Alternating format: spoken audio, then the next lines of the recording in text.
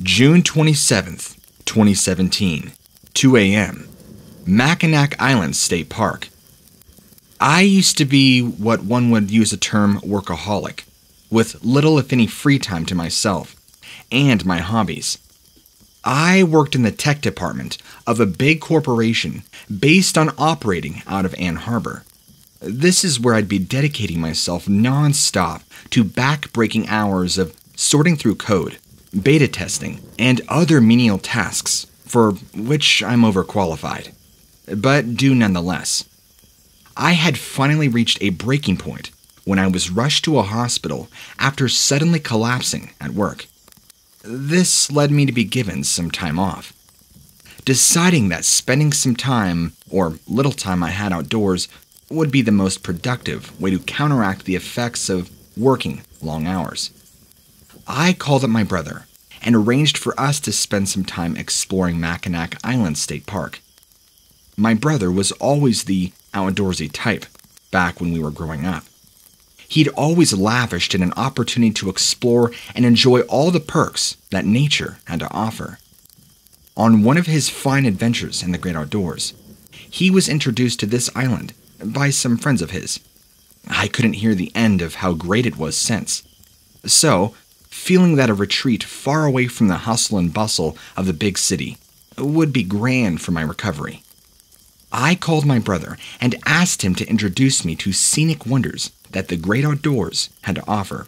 As expected, he was elated to hear that we finally had a chance to bond over the features that nature had to offer, and he could finally prove to me that camping and the outdoors were not a boys-only activity.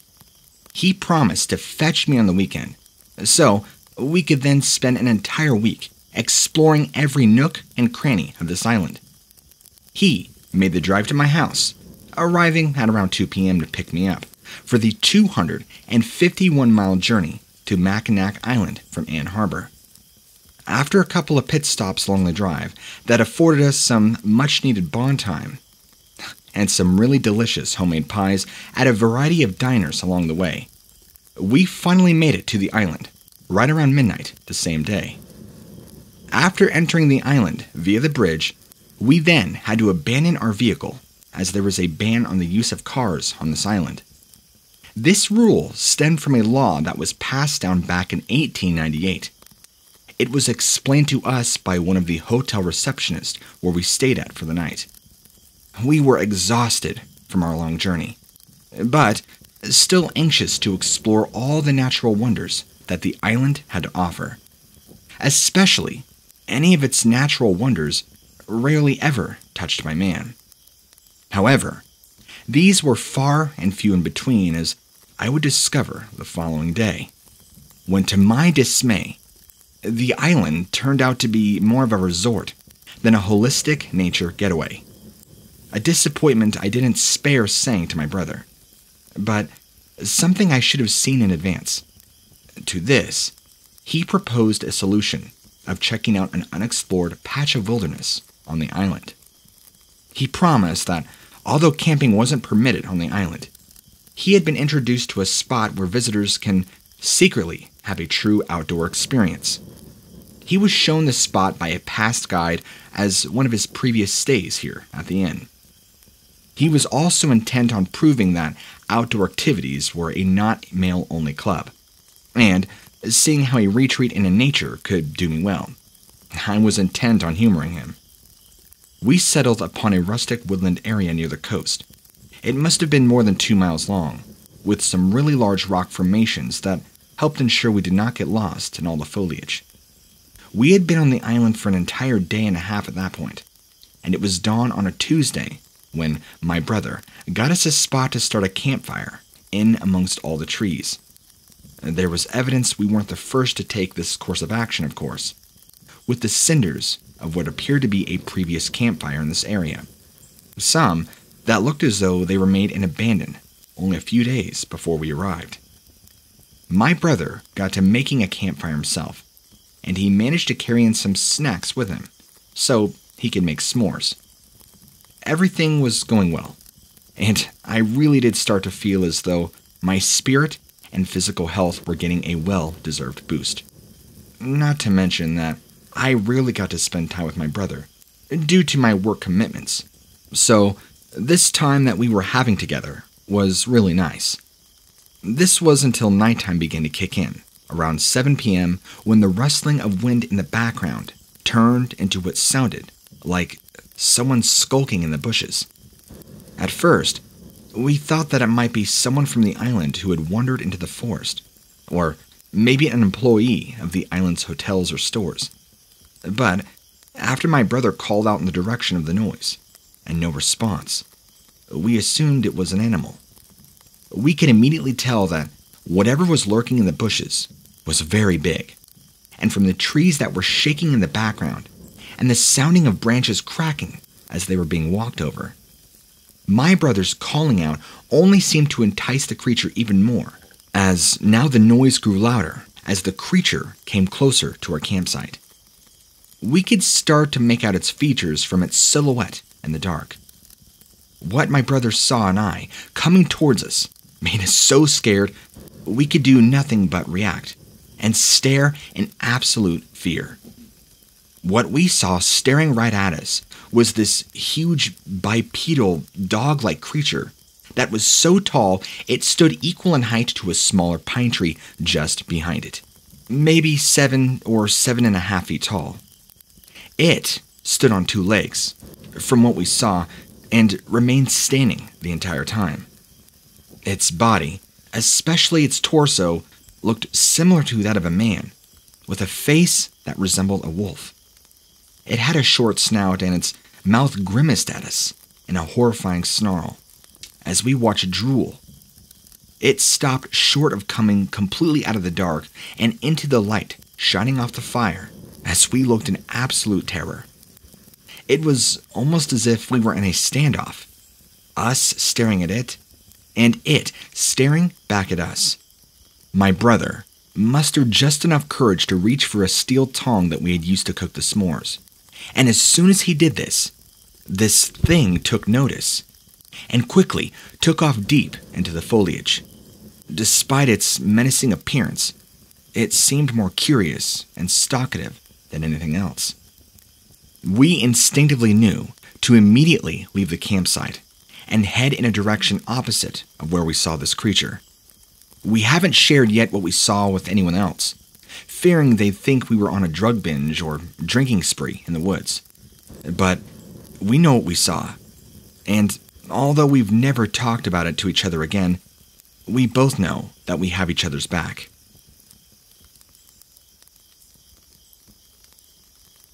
It's been a few Novembers since this happened, but it's still terrifying all the same.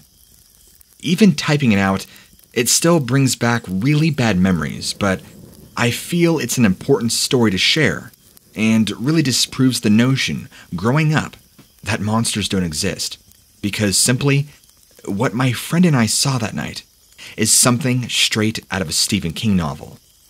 You have to understand that right before this happened, a very close family friend who I've been friends with for a very long time, and still am, her boyfriend of 6 years cheated on her, and then dumped her. Not only being emotionally distraught, but she was really needing company, and did not want to be alone. Since I was free for the weekend and didn't have any plans, I offered to come stay at her place for the weekend. It would keep her mind occupied and keep her spirits good. I showed up and we had a little bit of a girls' night, watching movies, eating popcorn, just doing anything we could to keep her mind off her ex-boyfriend. Because of her not having the greatest finances in the world, she ended up with this little podunk place, kind of on the outskirts of town. A lot of woods around, but still very pretty on the outside. It wasn't like it was run down or anything, just very small. But it was just her living there, where her ex could and would occasionally visit her when they were together. So, what else more could you need? At about 11 or maybe midnight, my phone was down to about 9 or 10% battery, and I realized, oh crap, I left my charger and clothes in the car. So, I headed out to my car to retrieve all my stuff since I was staying the weekend. And that's right when I saw what looked to be, or appeared to be, a werewolf. I stepped out on her front porch, clicked the unlock button, and as soon as I was doing this in unison, the front porch light and my car lit up together at the same time, illuminating the entirety of the area, which, right before, as I clicked the button, before opening the door, was pitch black. As soon as both lights came on, I was screaming, totally startled by what I saw.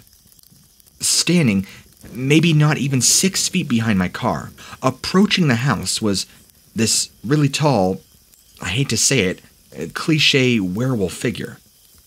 Instantly, I felt like I was in slow motion, like my brain was scrambling to try and just make sense of what I was taking visually in. I was seeing it right in front of me. The most realistic werewolf costume I had ever seen in my life. But as it was moving, I could clearly see its defined muscles working under its skin, and the way it was breathing coming towards me. This was something straight out of a movie or a Stephen King novel, which, I would know, I've read a lot of his books growing up. I love him as an author. That's why the first thing I thought of when I saw this, believe it or not, is his book Silver Bullet, which is all about werewolves. I was now screaming, turned around, went back in the house, locking the door. Now, as I'm coming back in the house, fumbling with my keys, trying to lock the door, my friend, who's curious, but also now panicked, rushes to the window to see what's wrong. Then, she begins screaming as she starts asking me, "What is that thing?" She now sees it too. That's when she closes the blinds and we both run and dive into the kitchen, grab the largest knife she had, and sat there, huddled together, crying. Within a minute, we hear this thing walk like a man would on 2 legs to the very back door where her sliding glass door is. Luckily, that had blinds on it too. It was very aggressively trying to open the door, as if this animal knew what handles were. So that means this was either a person in a very convincing costume, or this was something else entirely. We were dealing with a real-life monster here. It was rattling the door so violently and so hard that maybe after 10 or 15 seconds, it gave up. Paced around the house a couple of more times, pounding on the windows, scratching on the house. Not heavily though, but I believe if it wanted to. This thing possessed the strength to shatter a window. But it was like it was trying to find a weak point into the house. Like it was strategizing and thinking. Trying to get one in at one point. It kept wiggling the door handle of the front door violently, as if hoping it would release. Luckily, it never did. We went through a period of time where we did not hear it at all, but still far too worried to get it from the kitchen floor. So, we decided to stay put, still crying, still scared, the only sound being the outside and the TV faintly going. About 12 minutes now goes by, and I do remember this because I was looking right at the clock on the oven, which was right next to where we were on the floor, perfectly visible. We heard a couple, very loudly distinctive pops. It sounded like something being blown up or a large balloon popping. 2 of them, actually, and then silence. We heard nothing. Eventually, my friend and I just fell asleep, huddled next to each other, knives still in our hands. I was the first to wake up. I jolted my friend awake, telling her, "We made it. It's morning. The light's out." It was now maybe about 7:45, maybe 8 a.m. at this point, and it's almost winter. So the sun is kind of late on rising, especially here up north. My phone was now dead, and because I had an Android, she had an iPhone. I had no choice but to go and grab my charger from the car. I was going to figure something out and just thinking I cannot let my friend stay here. She didn't have a car at the time, and she mainly got rides back and forth. As I went out to my car, I realized something horrifying. Even though the sun was up, and I was now no longer afraid to go into the darkness, the two back tires of my Prius were completely flat. I walked over to check them out. It looked as if somebody had slashed them, but upon looking closer, I realized that something large had actually bit into them, popping them with its teeth. There were these huge puncture holes in both the back tires. I mean, these tires weren't just a little flat. They were completely flat. And I had already used my spare and never bothered to replace it about a year or two ago before this. To make a long story short, I ended up calling a tow truck. I had the guy give me his personal opinion on what he thought happened. He told me, "Sweetheart, you either have a very aggressive bear that bit these tires, or you ran over some spikes. But something happened here." Anyway, I took my friend with me back to my place where she would stay for 2 more weeks before returning back to her house, only for a couple of days before going to stay with her family for a couple of months, then permanently moving there. She eventually went back to town, but only for a day to collect her belongings, never staying overnight. Whatever happened that night, we don't talk about it. I wish I knew more about what it is that we saw, this woolly, hairy, shaggy, wolf-looking thing, but unfortunately, I'm not a biologist. Thank you for taking the time to read this encounter. I hope, if anything, it's provided at least some entertainment, even if it's been at my expense. Even if it has been at my friend's expense as well. Thank you.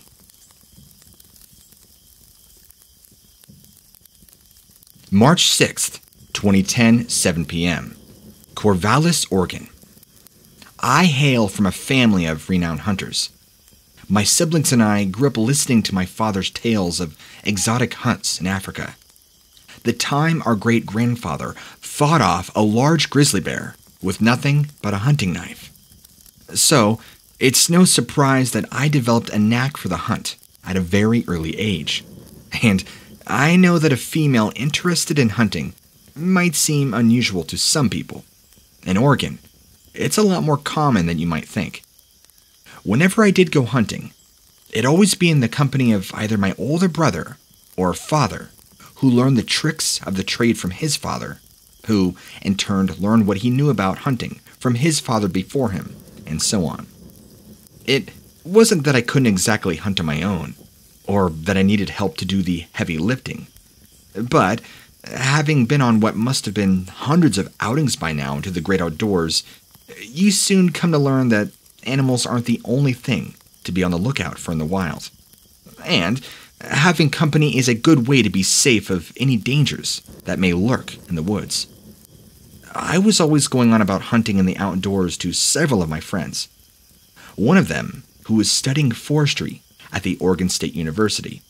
They told me specifically about a hunting and forestry trail in this here area, and she told me it was well worth checking out.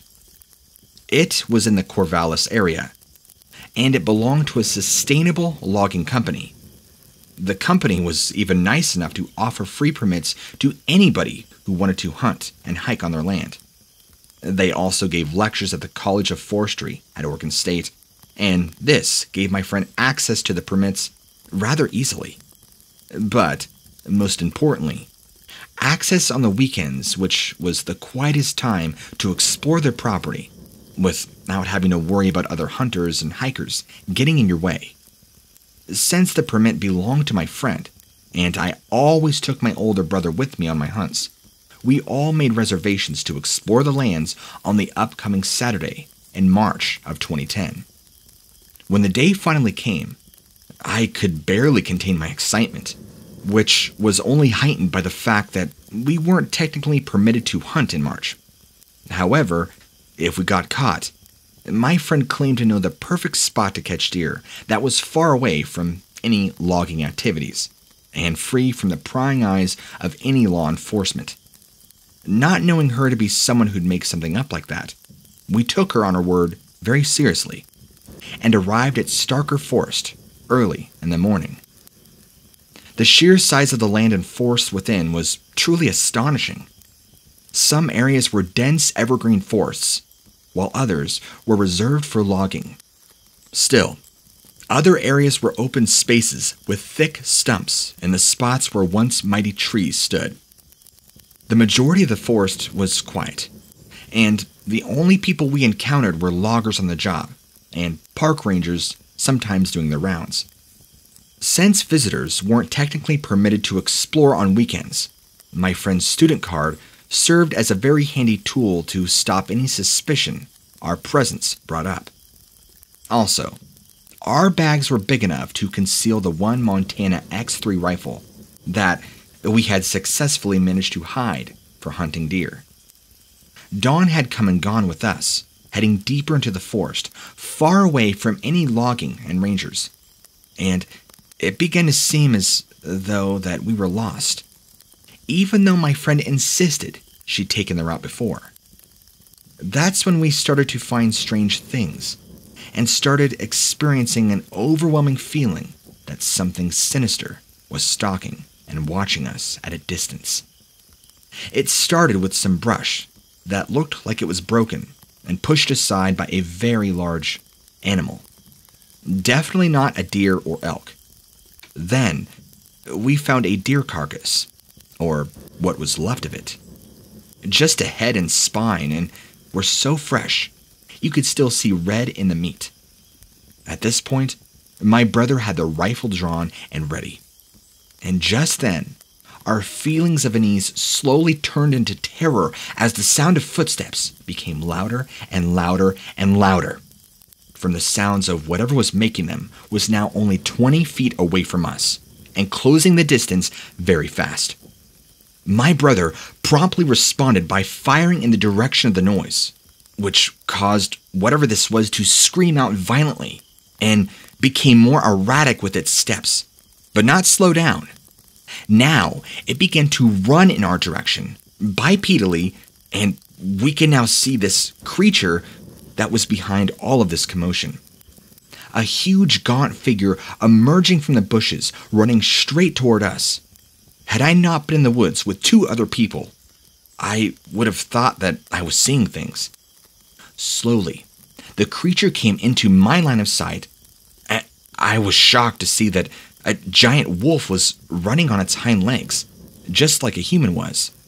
Its head was that of a typical wolf, but its body was more like that of a distorted person, similar to what you see in werewolf movies. It howled in agony, nearly tumbling down as it charged toward us, with its howl almost sounding like the muffled, horrified, distorted screams of a man. While my friend and I paused in fear, my brother quickly reacted, firing off another round from his rifle. This caused this animal, creature, thing, whatever you want to call it, to veer off course and run for cover into the trees in the thicket opposite of us. Although he missed this time, it did seem to scare it away. I was scared and not really sure what to do, but managed to check the time, seeing that it was 7 p.m. We instantly all agreed that it would be wise if we now left the area immediately, before this thing decided to come back and try its luck a second time. Or worse, bring friends. We were intercepted by two rangers as we made a run for what we hoped was the exit.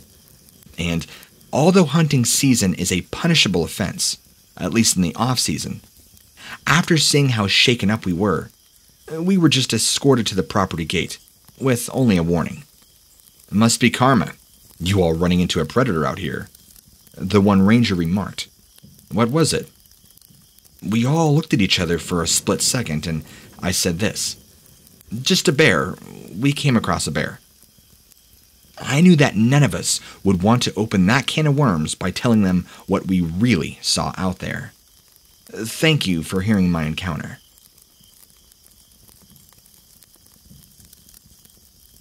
I've been a farmer for almost a decade now. I inherited a small patch of land from my parents that's roughly an hour to an hour and a half drive from St. Louis, Missouri. I hail from one of the first families to settle down in the entirety of the Missouri area, and the land that I decided to call home and establish my roots here. It's been in our family for generations. It was a scenic outcrop of evergreen pastures that went on for miles in every direction. There was a rather large river on one end, not too far from the farmhouse, that provided water to my crops and livestock. And east of my property was a deep forest that was so big it went on to form part of the Mark Twain National Forest. It was this forest, as well as the occasional pest outbreaks and the drop in price of livestock, that were my biggest headache on the farm. Although the forest wasn't an official border to my farm because, technically, I owned a large part of it, I would soon come to learn that it was best if I treated it as an official border for the east end of my property, and basically never passed that border. I'll get into that here shortly, and you'll understand why. My farm is based in a pretty remote area that is ways off from any human activity. Actually, that was one of its biggest selling points to me, and one of the reasons why nobody else in the family had wanted it. In a way, I think my parents knew I'd appreciate the solitude and off-the-grid lifestyle it would provide me, which is why they chose me to leave it to in the first place. You had to drive through a maze of dirt roads just to make it to the nearest road, and I honestly liked it that way. But 4 years into owning the land, I began to lose the occasional sheep to various wildlife that would venture out of the forest in search of food. This almost always happened at night when I was fast asleep. I never did witness what would kill my sheep directly, but I'd find tracks near the site of the kill that gave me a rather good idea of what it was. And with the tracks always being canine-like, I knew the local woods harbored some wolf packs. We even had a bear show up on the property at one point. Although it didn't cause any harm to the livestock, it seemed to be interested in looking around. I had seen it coming from a distance and was safely watching it from my kitchen window. But finally, it got bored and left, some 2 hours later. Since livestock farming was one of the main ways I made an income, the predators that ventured out of the forest onto my farm prompted me to build a secure enclosure for my sheep.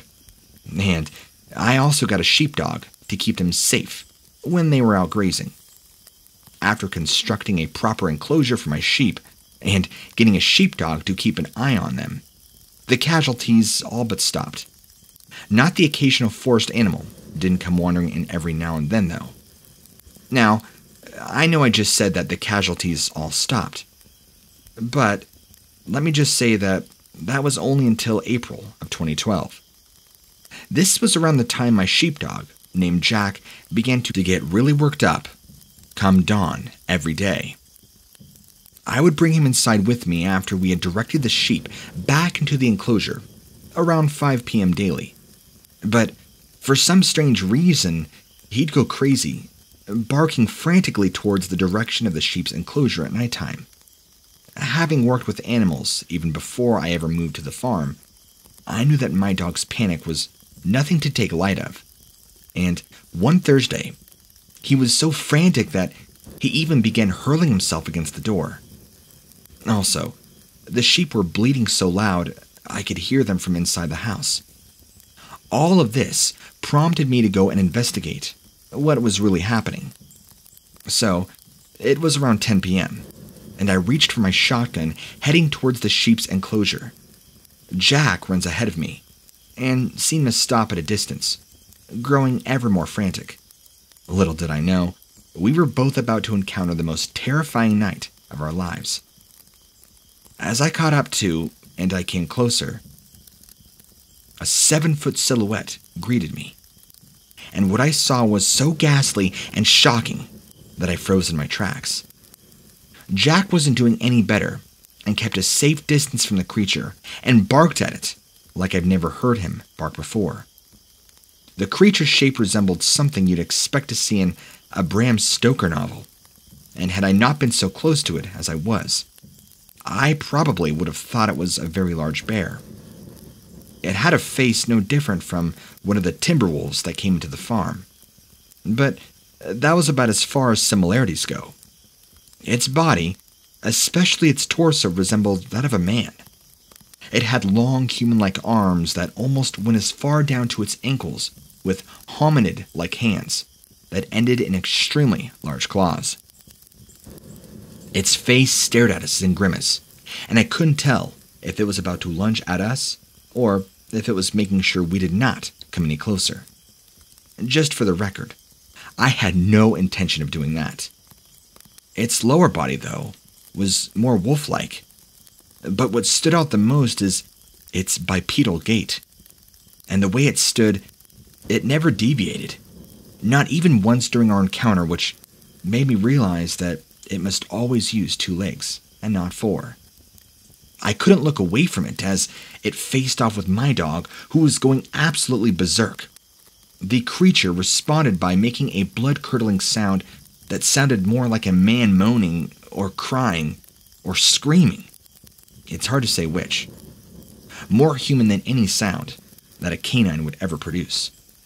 It stood there in a territorial standoff with my dog, neither one moving an inch, until eventually, Jack mustered up enough courage to advance toward it, calling its bluff and sending the creature bolting towards the woods. I couldn't believe he did that. Soon after this creature ran off, I grabbed my phone and I called 911.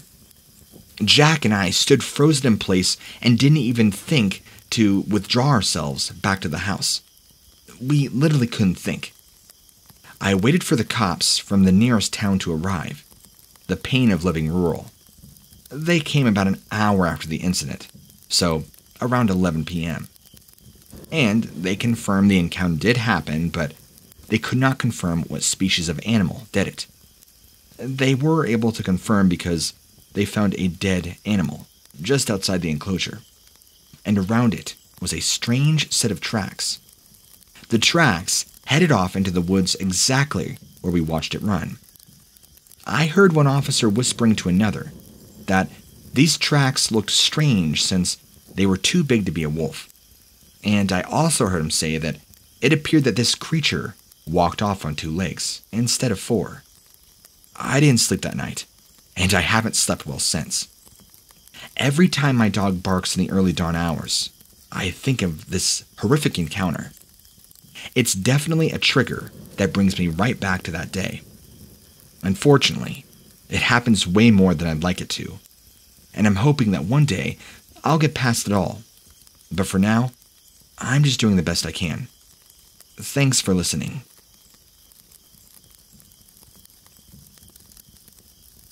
I always loved Januaries, ever since I was a small child.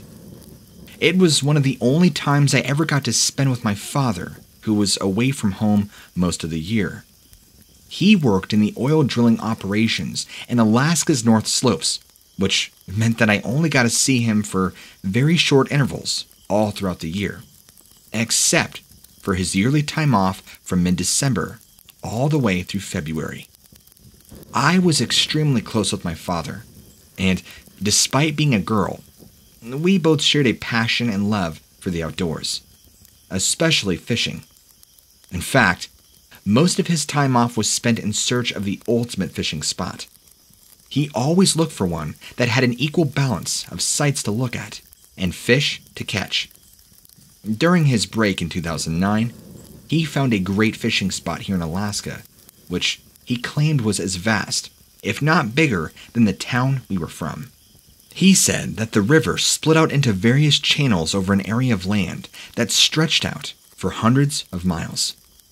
My mind was racing just thinking of all the different species of fish that such a large stretch of river would even possess. And now, I felt that all of our previous outings and fishing trips would pale in comparison to this one trip, for more reasons than just the fishing. It was also the first time that we would be going to Alaska for one of our fishing trips, and this trip, which was to the Kobuk River, gave us the perfect chance to learn about a new wilderness spot.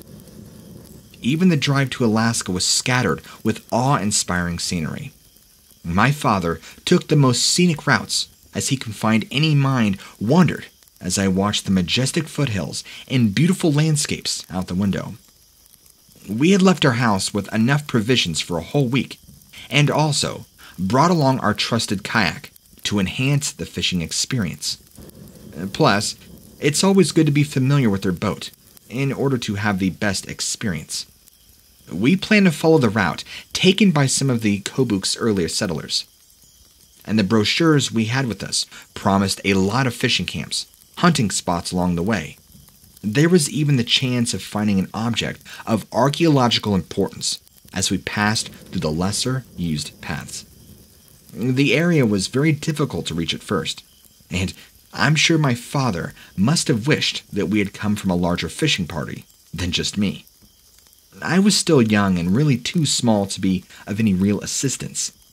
We were saved when, along the way, we made it to the village of Ambler, where my father was able to leave behind our small kayak and rent a good-sized raft that we would use from that point onwards from our journey. A guide had warned us to be wary of the rapids and even gave us a map so we could know where we were approaching them. He also gave us a very stern warning to look out for bears for entering our campsite at night, even though they were the target of hunts and usually avoided humans. You could never be sure. I also got the feeling he wanted to warn us to be on the lookout for something else, but held himself back at the very last minute. Little did I know then that he would soon get a good idea of what he was thinking of. We saw many sights along the way and came across several other hunting parties on the shore, setting up their camps, of course. Light aircraft could be seen flying overhead, bringing people into the rivers, and we saw other rafting groups with people fishing. We arrived at Ambler on Friday and had spent a whole 3 days afloat along the many sub-rivers and tributaries of the Kobuk River, when we spotted on the shoreline an area of open land with no hunting parties or any fishing companies on it. It was now midday, right around 3 p.m. It looked to be the perfect place to start a small fire and cook ourselves some lunch. The journey to this spot had been a tumultuous one, with currents that had taken us a good distance from the shore. But just as my father rowed the raft towards the shore to land it, a large caribou came running at a great speed from out of the dense forest, just a couple of feet from the shore. It stops, paused at the foot of the river, just in front of us. But as the trees kind of rattled behind it, it quickly plunged itself into the ice-cold waters and started swimming straight towards our raft. We all look at each other, both thinking that we were watching something incredible, and wondering what else was about to happen, or come out of the forest. Now, besides the caribou, we were both curious to see what predator or hunter was chasing it, and making it so scared as it starts to swim towards us. My father whispered that he was worried that it could either be a bear or maybe a hunter just indiscriminately firing in our direction, that he might be off in the trees. But neither showed up to the shore. Instead, to our horror, this massive wolf-like creature that was on 2 legs reared its grotesque face from the thick forest. As it entered the open land, it briefly stopped to search its surroundings, and it quickly spotted a caribou in the water. It made a blood-curdling howl that sounded like no animal I had ever heard before, almost having a human-like quality to it. The caribou's eyes were wide with fear, and we worried about where it might be heading, since it continued to head deeper into the water. The wolf creature then quickly ran towards the shore, only pausing as the water brushed up against its strangely shaped legs, howling as if in frustration that it could not reach this caribou, which was clearly its prey because its long teeth hanging from its mouth, eager to bite into this thing. The wolf creature quickly ran towards the shore, only pausing as the water brushed up against it. We pushed ourselves deeper into the body of the river, hoping to catch a current to take us out of the area. We threw a quick glance over at the caribou, and it seemed to be thinking the same thing. The wolf-dog creature was now starting to go into the water as well, and with a bit of quick thinking, I threw some of the fish we'd caught in its direction, hoping to catch its attention, maybe distract it. Luckily, this seemed to work. We were finally able to catch a current, and as we drifted away from this wolf-man hybrid creature, it stopped its chase when one of the fish swam near it. We stayed drifting in a raft for hours until we came upon a large hunting party on the shores. We must have looked like a wreck as they happily invited us in amongst them. We were visibly shaken from the whole ordeal and explained what had happened. One member told us we had just been privy to the legendary Dogman of Alaska, a dog-human hybrid that is supposedly said to roam the areas of this river, the areas most men don't dare go. He claimed it was good fortune to see it, but knowing how close we came to being face to face with this creature, with this predatory, calculating look in its eyes, we felt anything but lucky.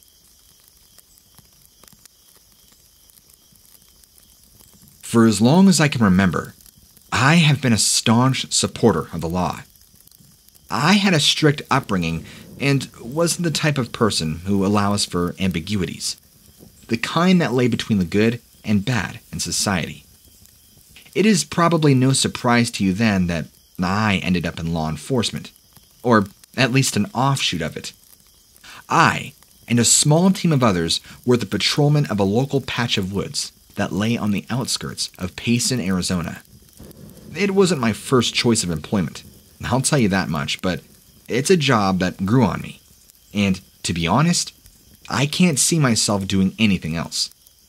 I know it's a world away from inner-city patrols, but if you've been on the job here long enough, you'll come to see things that no patrols in the city can provide you with. Every now and then, we would encounter something more than just your average trespassing teenagers, hanging out in the woods, smoking weed, having sex, or illegal loggers looking to make a quick buck. Sometimes, you'd even stumble across a bear, or a mountain lion, or even a scene that you'd only see on the National Geographic. Sometimes, you'd encounter something so extraordinary, there is no real-world reference to match it. This is what happened to me and my colleague during one of our routine assignments into the Tonto National Forest here in Arizona. The weeks leading up to the encounter were eventful, to say the least, with two colleagues of mine finding the site of illegal logging on one of each of their patrols. What was strange about it, though, was that the site had been abandoned before they found it, and before the loggers could complete their activities. Their campsite was still in pristine condition with 2 tents. Each had sleeping bags inside and provisions still inside of them. Outside lay the remains of a campfire with a fresh pot that assumingly held boiling water, until the fire went out. There was even a chainsaw and an axe near at least half a dozen logs.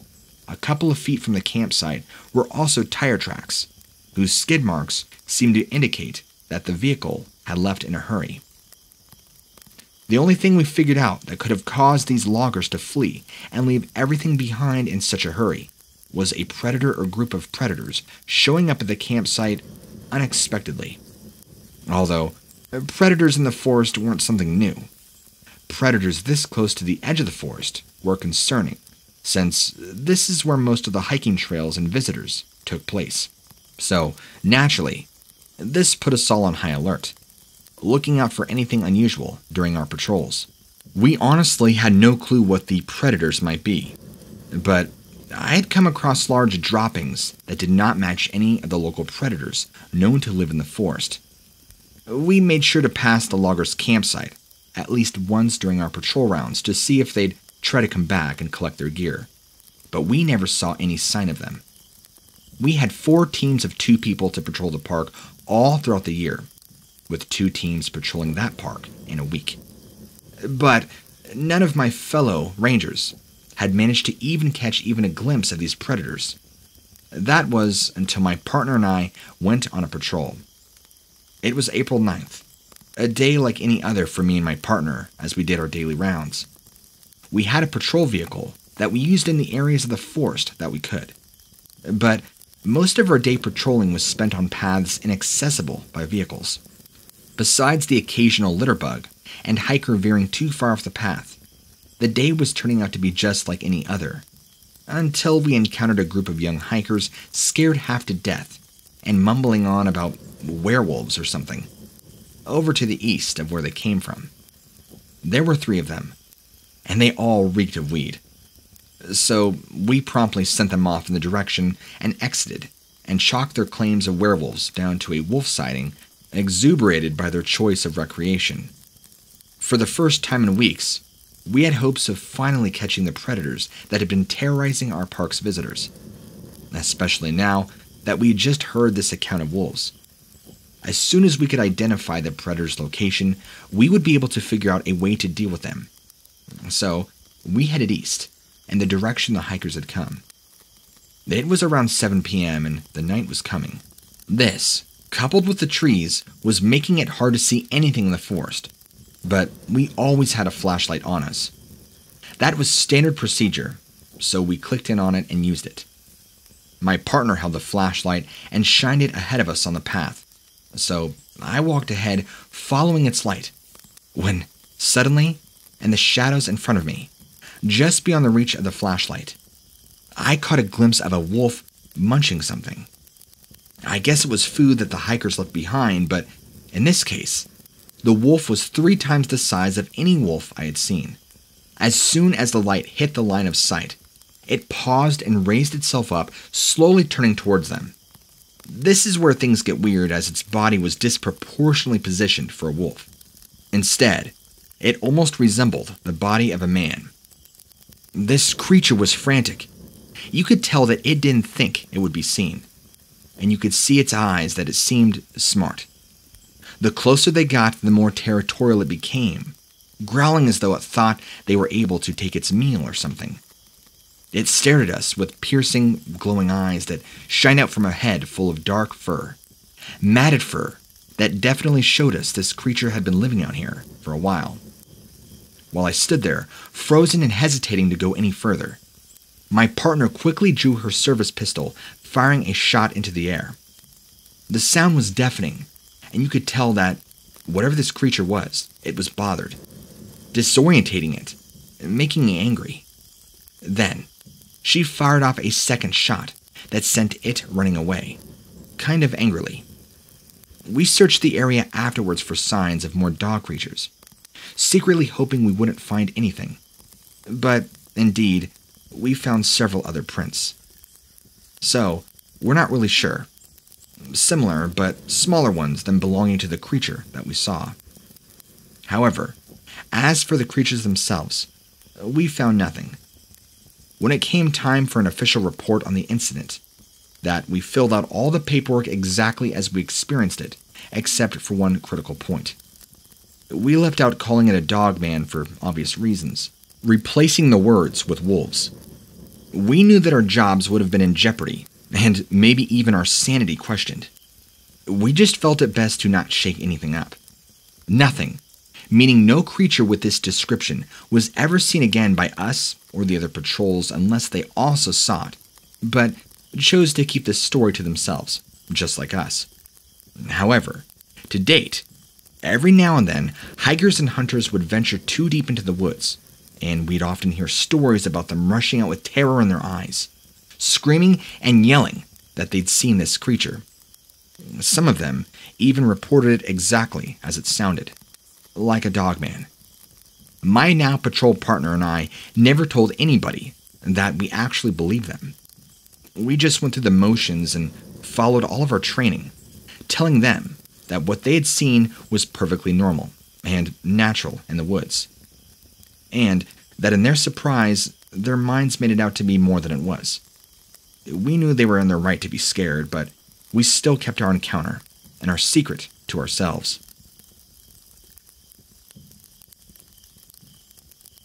It was late March 2007 when I saw it. You probably wouldn't believe me if I told you. It's just that. I've got to share it with somebody. Anybody. I figured maybe if more people knew about it, well, maybe someday, there might be some real answers. That's gotta count for something.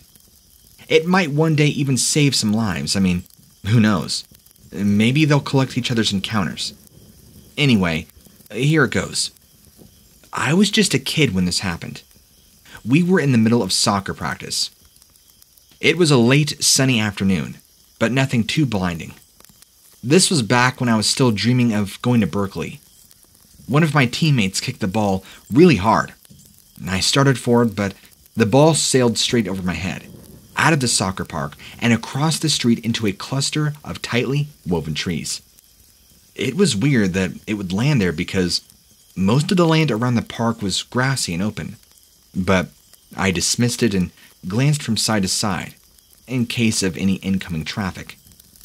The streets surrounding the park were usually overbusy, but I watched as one car, a common sedan in navy blue, passed by me.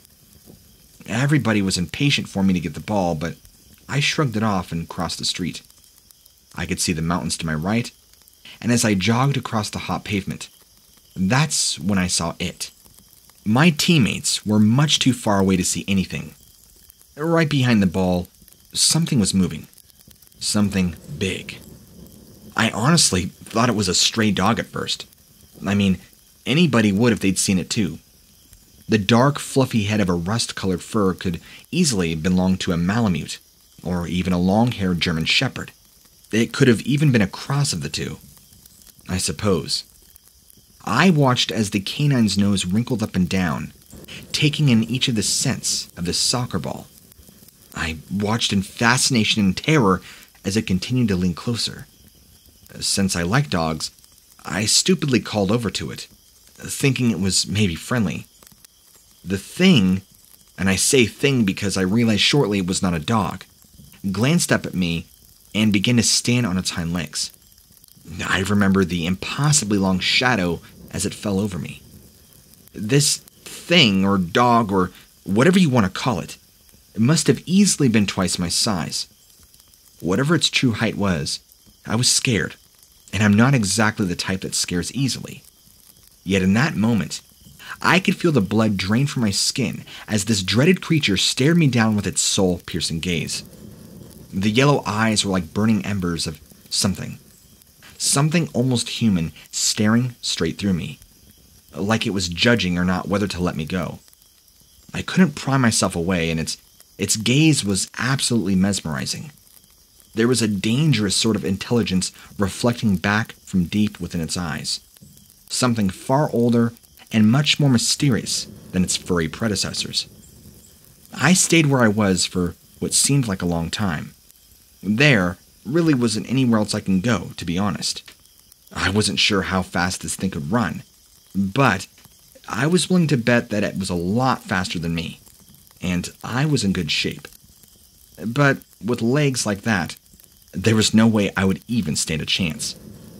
His stride had to have been more than likely 2 or 3 times wider than mine. I could imagine him closing the gap between us in a mere heartbeat. This creature let out a low guttural growl. It rumbled out in a curious warning, but didn't sound anything like a dog should have sounded.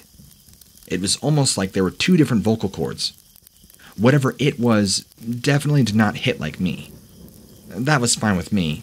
I didn't like it much either, even if it was a him. I couldn't tell because there was a shadow between it. I bravely reached out with my trembling arm and grabbed the ball, using one of its massive clawed paws with nails that could have easily rivaled that of Confucius in length.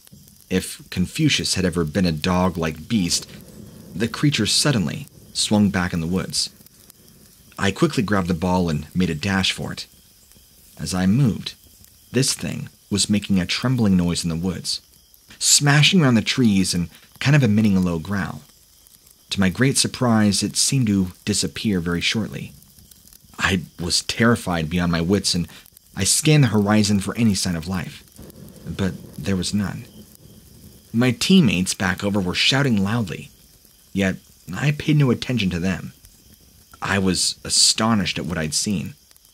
Eventually, I gave up on the hope that I might one day see this thing again. Whatever it was, long gone. I hurried and took the soccer ball back to my teammates, where I then shared my story with them. They all thought I was nuts. I kind of thought I had lost it there too for a moment. And I never did see that thing again, though I went back many times to the same field. Maybe it was just passing through. Anyway, after that, I believe anything's possible. Though I think the real question is, what do you think? What animal did I see?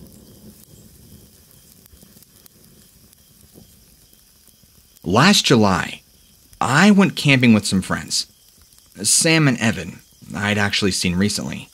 But Elizabeth was coming too, and I hadn't seen her since she moved to Alaska. I was excited to see everybody and just hang out by the tent with some beer and cook some good food on the fire. Sure enough, as soon as we got there and set up tent, cracked open the beer and started playing drinking games. First, we played King's Cup, and then Never Have I Ever. You know, the basics. As it got darker, we turned on an old lantern that Evan had brought. We only really had the light of the lantern, the stars, the fire, and the full moon, and occasionally our phones, lighting us up as we laughed and drank and hung out. Then, as the moon began to come out, we began hearing a faint howling noise. Off in the distance, we couldn't make out what it was. Well, I admit, I was definitely a bit scared. Being a city boy who's never seen a wolf in person, I was intrigued enough, or maybe I should say tipsy enough. It was hard to hide my excitement, though, at hearing real nature howls. I thought it would be funny. I tried to howl back, but my friend stopped me. Living in Alaska these past few months, she was much more in tune with the dangers of wildlife in a way I didn't know as a city boy, and somebody whose only interactions with nature were through things like National Geographic. Maybe because they were intrigued also, or maybe just to mess with Elizabeth, Sam and Evan joined in on the howling too, and soon I followed suit. Eventually, we began getting sleepy and ran out of ideas for drinking games, so we decided to crash. Sam and Evan were now staying in one tent, and Elizabeth and I were staying in another. Nothing was happening between us, it's just the way the sleeping arrangement worked out. I gave her privacy while she changed, and I felt the urge to go and use the bathroom. I was going to go use the public bathroom in the middle of the campground. You know, the kind with spider webs the size of your head in every corner, and dirt all over the sink, which makes you wonder if you're even dirtier after washing your hands. It was for that very reason, as well as the beautiful night, that I decided instead to go over by the river.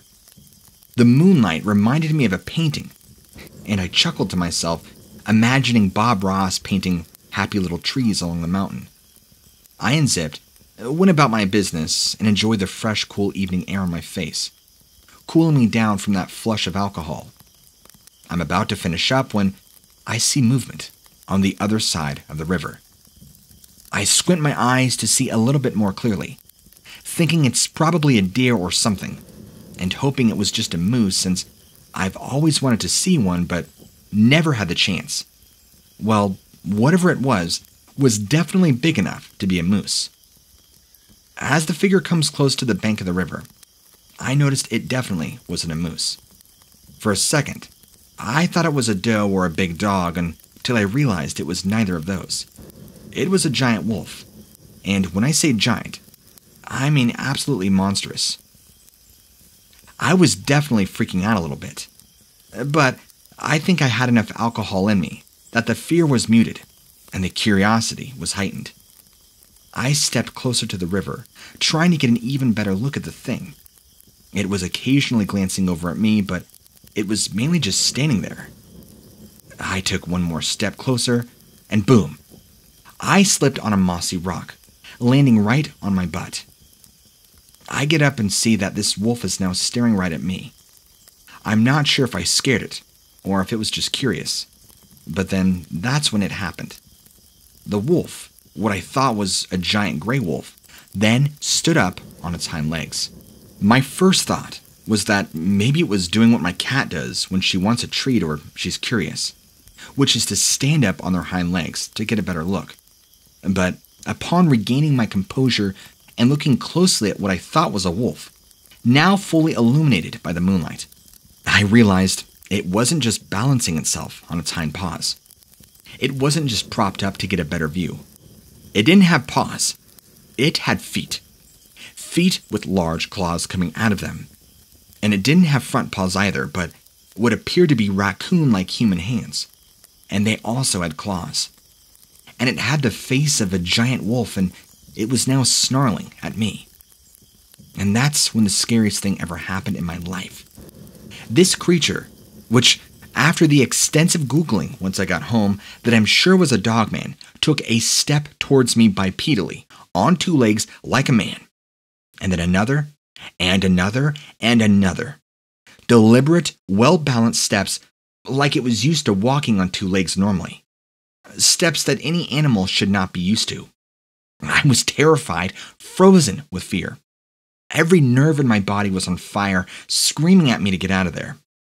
Every step this thing took sent me deeper and deeper into this fear-driven paralysis. My heart was now beating so hard it was like thunder, and I'm sweating bullets. I'm sure this thing was going to do God knows what. Eat me, maul me, tear me in pieces.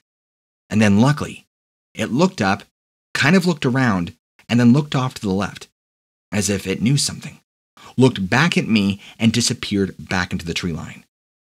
For a moment, I stayed there, nearly hyperventilating, just trying to breathe deeply to stop my heart from collapsing in on itself. And after a few minutes, I got the shakes, but luckily, I was able to regain movement, and I now slowly backed away from the river, got into my tent, where my friend Elizabeth was out cold. Surprisingly, I somehow managed to sleep. It was a pretty restless sleep, of course, and I was in such shock that I forgot to change my pants. The next day, I told my friends what I saw, but they all just laughed at me and told me, "Yeah, dude, you were too drunk. You need to lay down." But I know what I saw. I haven't been hiking since because if creatures like that live out in the mountains, I'd rather stay away. But I've been reading up on Dogman, and everything people talk about rings true with my own experience. I never believed in so-called cryptids before, but ever since I went camping with my friends that day, I'm now a believer.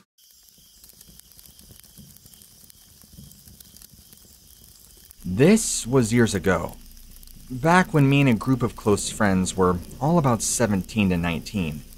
Some of us drove and others did not.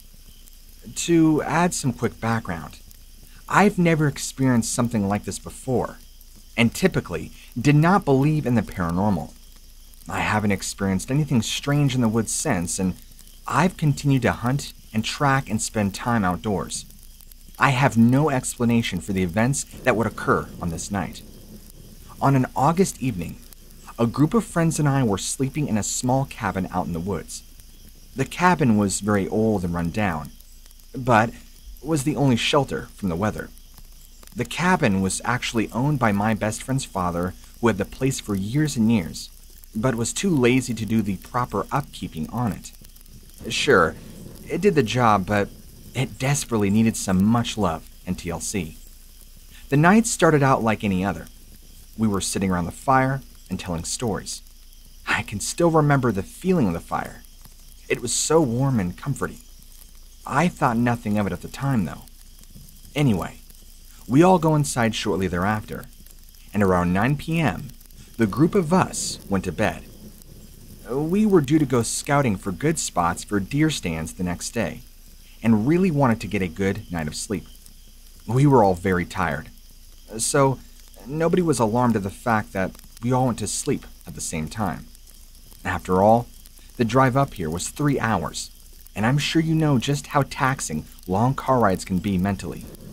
Then, we didn't sleep so peacefully after that. 1 hour later, something had happened. I was awoken by a loud thud coming from the kitchen, followed by a scream. I immediately jumped from my bed and ran toward the kitchen, The rest of the group did the same as we were all awakened and terrified as what was now happening. Whatever this was. My best friend and his father were in the kitchen, and both of them looked like they were terrified, staring wildly out the door. Sometimes, my friend's father would drop early in the morning and crash out in the main room, so it wasn't a surprise to see him here. We all asked both of them what was wrong and why they were screaming. Soon after, we heard the sound of something coming from the roof. All of us in unison turn our attention to the roof, and we can hear something very large walking across the cabin roof. Then, whatever it was, let out this terrifying screech. And I remember the exact sound as it was like a howl screeching, only 10 times louder. The screech was so loud and piercing, it hurt my ears, and I remember I had to cover them with my hands because it was painstaking. The screech was also very deep in pitch and sounded like you took an owl and were choking the life out of it to get that noise. It was horrible. I can remember just looking at my friends and my friend's father, and we all had the same face of terror. Somebody says, "What the hell is that?" While somebody else asked, "Is that a Bigfoot?" Then, the screeching stopped and we heard this loud thud, dropping from the roof, hitting the ground on the side of the cabin. It sounded like whatever weighed about 500 pounds dropped to the ground. It was heavy. But the screech continued on for another minute, and then it was silent. I remember having to force myself to leave the safety of the kitchen and walk out into the main foyer. I remember the cold and the moonlight shining in through the windows of the cabin. I remember the cold feeling in my body. Picture this. Be inside the middle of a horror movie, and just try to imagine how that feels. I think I could speak for all of us when we were overcome with dread and fear. After it went completely silent, my friend's dad opens the front door and shines his light out to look, and you could hear the night outside was so quiet. There was no crickets, no noise, no nothing. And keep in mind, this was in late summer. The forest is usually pretty alive at night. Crickets and sounds of nightlife. It was incredibly eerie, and we all had this lingering feeling like something really bad was going to happen. One of our friends, maybe in a moment of craziness or what suggested we all go outside together to find the source of that noise. And when I think most of us screamed at him, "Are you crazy?" I mean, even my friend's dad had a very concerned look on his face. He kept pacing back and forth, just saying, "This isn't good. No, this isn't good." Trying his best to keep us calm and in the cabin. He told us we all need to wait it out until morning, and we're going to have to cancel our hunting trip. Or our deer stand hunting trip, I should say. I don't know if he was more scared than we were, but his reaction was to force us to stay in the cabin until morning light. One of the friends in the group, maybe the craziest of all of us, decided that he was going to bravely go outside and look around in the dark to try and find the source of that noise. Apparently, he was convinced that this was nonsense, and he was going to prove it. He had one of those high-lumen flashlights. I tried. We all tried. We begged him not to go, but he was having none of it.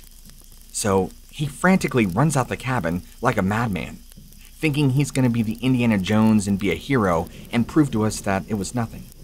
Well, less than 5 minutes, he comes running back in the cabin, slamming the door shut, and he's screaming and pale as a ghost. He keeps saying really fast, "There's something outside. It's so big and it's walking around. I saw it." And he's pale, more pale than you'll ever get if you're sick. My friend's dad tried to comfort him to the best of his ability and redirect him to one of the small rooms in the cabin to try and further calm him down. We just kept the door locked that night and did our best to sleep, while others thought it would be best to stay up and keep watch.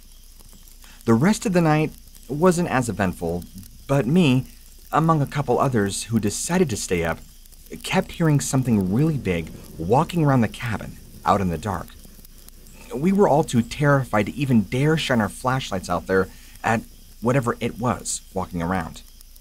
It honestly reminded me of the film Jeepers Creepers, honestly. It crept me out. I have no idea how many other friends even managed to get any sleep, but somehow they pulled it off. My friend's dad was among us who stayed up all night and was with me to help keep watch and make sure that we were all safe. Now, as soon as about 5 a.m. hits and it was light enough, we all promptly grab our stuff and without much conversation at all, loaded up our car and off we went. We also woke the ones who were asleep, so don't worry, we didn't leave them behind, but we didn't want to waste any unnecessary time in that cabin more than we had to. This is where things get creepy, as if they aren't already. My friend's dad drove back in his car, and we drove and followed him. He told us that he would meet us all back at their house, since that's where we all met up the day before to load up and go. The 3 hours plus back seemed like a blur of time.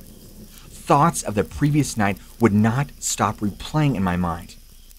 We get back to the house, began unloading our stuff, getting ready to go into our separate vehicles, and so I start asking my friend's dad what he thinks it was. Was it a cougar? A Bigfoot? I mean, honestly, what did we experience last night? He seemed very hesitant to talk about it, but after some more prying, I got him to open up. He began telling us how he's ran into it before and he knows what it is. Then he asks us a very serious question, more serious than I have ever seen him in my life. Have you guys ever heard of a Wendigo? We had not. He explained to us further that it's some cannibalistic spirit that has taken the physical form and will stalk you if it finds you. One time, about 4 or 5 years ago, he was hunting up by the cabin, and he felt like he ventured a little too far to the west, where this thing's territory must have been, and claims that it followed him back to the same cabin where we were staying. It's like it had our scent and was waiting for us to come back to that cabin to show ourselves. Even just typing this out gives me the creeps. I can't stop reliving it. I'm not sure why it never tried to get into the cabin, but who knows? Maybe it would have stayed longer. Maybe it was looking for weak points. We're not sure. Who knows? Maybe is all I could ever ask. Anyway, believe me or not, that's what I experienced.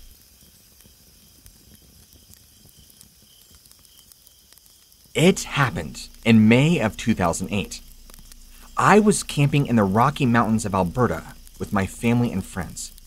There were about 20 of us in total in a place called Banff National Park.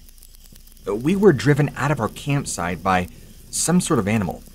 We suspect a bear, and we ended up in a place called Johnston Canyon. This was in the middle of the night and there was a windstorm going on. The wind was howling and it was raining, although lightly. There was some thunder and lightning on in the background, but not too much. My friend and I were sharing a tent, and at about 3 o'clock in the morning, we hear a noise that sounded like something walking around outside the tent. My friend told me to turn on my headlamp, so I did. I shone the light out of the tent, and I saw something moving around with the corner of my eye. I quickly turned my headlamp on it, and it startled and scared the living daylights out of me. It, whatever it was about 8 feet tall, covered from head to toe in long, black, matted, nasty hair. It had these hollow, empty eyes that kind of glowed a dull yellow, and they illuminated from the light of the headlamp. It was staring at me. I tried to scream, but this thing was so ugly. It had a face that stuck out like a deer or maybe a dog, and even kind of had small little horns protruding on top of its head. Not like full-blown antlers, like a 8 or 9 or 10 rack deer would have, but this was more like little horns that you'd see a male buck having, like a little one. The face resembles more of a rotting skull with bits of tissue falling off it. I wouldn't notice though until afterwards, but This horrible odor of rotting meat lingered around our campsite for hours after the event. Once I shined my light into its face, it quickly lifted up its arm as if to shield its face from any kind of light, and kind of faded off into the obscurity of the darkness of the night. Either that or I turned away out of sheer terror and began screaming. My friend and I both saw it, and my behavior woke up pretty much everybody else. And so they're screaming at me through their tents, "What's going on? What did you see? What's wrong?" I told them right then and there, "Guys, there's something walking around our campsite that isn't an animal, and it's not human." I don't know what it was, but it scared me badly. After this, the rain came down pretty heavily, and so now we all just stayed put in our tents. Many of us went back to sleep, but my friend decided that we should try and stay up. Maybe keep an eye out in case this thing comes back. I did not have a weapon on me. I know, stupid, right? But my friend kept a Colt 45 with him at all times. He was always, and still is, a firm believer that if you're going to be hiking or out in the wilderness, you need to carry a powerful weapon in case you run into a dangerous situation and desperately need it. It seemed like after that thing left, the rain and storm intensified, as if its mere presence angered the storm. At some point in the morning, I passed out from sheer exhaustion and woke up sometime in the early AM. I think I was the first one up, and so I woke everybody, explaining we need to move now and not stick around, in case whatever that thing was decides to come back. I'm glad my friend stuck up for me and convinced my family and friends that I saw something, and that it's also verifiable and was not just a mistaken identity. They were convinced I saw something, although not sure what. We loaded up, packed out of there as quickly as we could. Now, moving forward in time, a little bit, I kind of forgot about the whole event, until months later. This same family friend and I are sitting down over a beer, and he brings up that time we saw that thing camping. I immediately remembered and had flashbacks to it. It scared me to even think about. He explained to me, "Yeah, I tried to do some research on what I think we saw. I'm pretty sure it's no Bigfoot. Did not look or act like one. It had to have been a Wendigo." To further tie things in, I recently found your channel and was reminded of this event again by the same friend telling me I should reach out to you for verification. Is this a Wendigo we saw, or something else?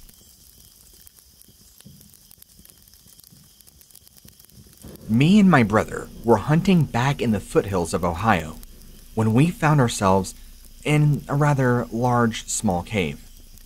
Driven by curiosity, we were no seasoned spelunkers, nor did we have the proper equipment to safely explore deeper.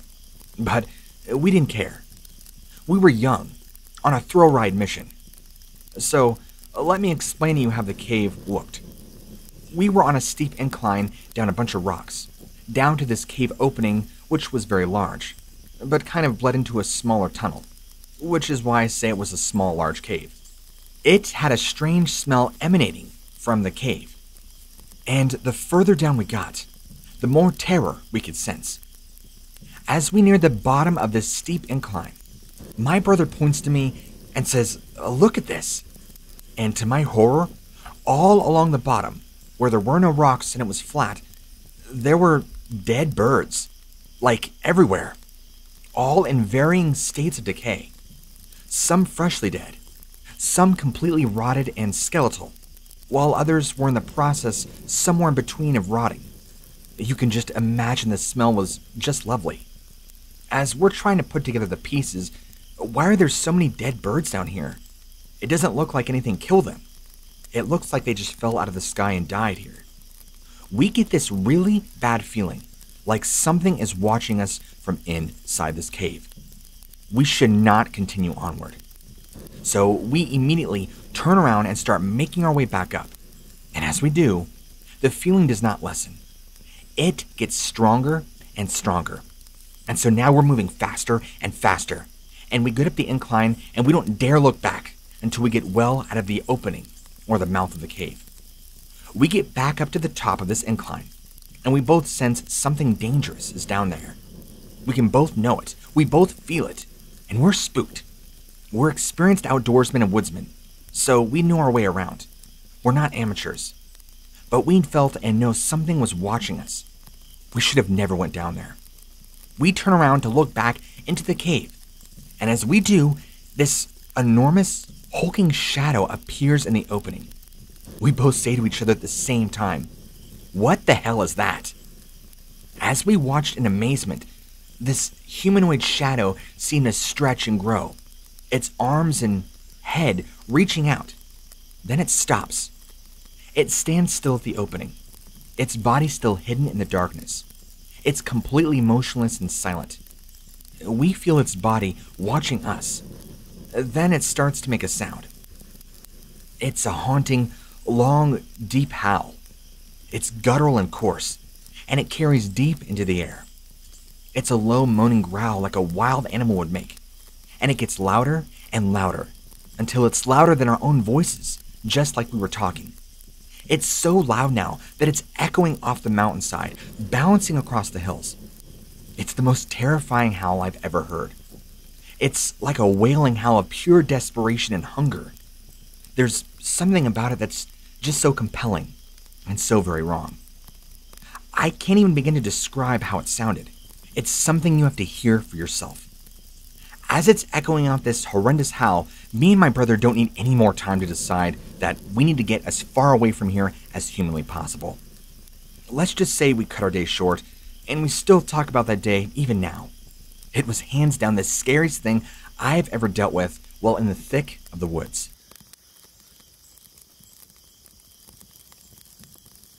This was just last summer, in 2020. One summer night, my friend and I are sitting around a bonfire with other friends and noticed a strange, pale, and gaunt figure staring at us through the trees beyond. We didn't think much of it, as it looked somewhat human. We assumed it was some kid or young adult who perhaps had been drinking and stumbled into our campground. We ignored the figure for a while, but it kept staring at us. It was not particularly tall, but was very thin. It was wearing what appeared to be a torn, dark brown robe, and it had pale white skin with very long, dirty, stringy black hair hanging from its face. It had no facial features that we could see at the distance. At least, that may not stand out as alarming, as I'm probably making it sound. But that was at first. After a while, the figure disappeared from the trees, and my friend and I, since we were the closest to the woodline, could hear something moving quickly in the woods coming in our direction. This made us both incredibly uneasy, as it would anybody. Quick note. This is where I have to insert a disclaimer that I'm not suggesting that what I saw was a Wendigo in fact. Also, I'm not trying to make a mockery of the idea of the Wendigo either. I merely want to share my own experience. I realize there's a lot of controversy surrounding the idea of Wendigos. If you don't believe in them, that's perfectly fine. I'm not trying to change anyone's mind, just share my story and be done with it. I have to tell you, this is the point in the story where I begin to question my own sanity. The next thing we knew, we can hear it behind us, and we both turn, and all of us around the bonfire now see this thing in full. The figure had appeared, and it was now very tall, at least 8 feet. Its hair was longer than we thought, very long, and it had very sunken-in features, emaciated and sickly looking. It clearly was not human, at least any that I'd ever seen, and it just stood there at the tree line, observing, watching. Several of us began screaming, running back towards the camp, while the others of us were downright frozen where we were standing. I do not know what my friend and I were doing. We were stuck in a state of perpetual shock. I remember turning and running, and being so afraid that I was going to fall and this thing was going to grab me. I did not see or feel anyone behind me, but I only made it as far as the fire pit, and I stopped and turned to see what it was doing. It, to my horror, had begun running towards me, and was now very much taller and larger than I ever thought. It had singled me out and was charging me. I remember looking up at it when it was no more than a few feet away. And in that exact moment, it looked at me with these lifeless eyes. And somehow, I don't know, like some sort of paranormal phenomenon, its face had contorted and changed. It had no face. It was just a black void with eyes. I can't even begin to explain. I screamed and fell to the ground. I think my friend was screaming too, but it's a blur, to be honest. I don't remember. The next thing I do remember, I was sitting on the ground looking at my own hands covered in dirt and blood. When I look up, I was surprised to see my friend next to me, and he's looking around like crazy, trying to get me to go now before this thing comes back. I think I must have blacked out for a moment or two because it's like my brain just lapsed that moment of time completely out of my memory. Just like a voided check. We were all 15 or 16 at the time, so we make it back to camp. Everybody's freaking out, crying, telling our parents what we had seen. They listened and tried their best calming everybody down, trying to prove there's nothing spooky out in the woods.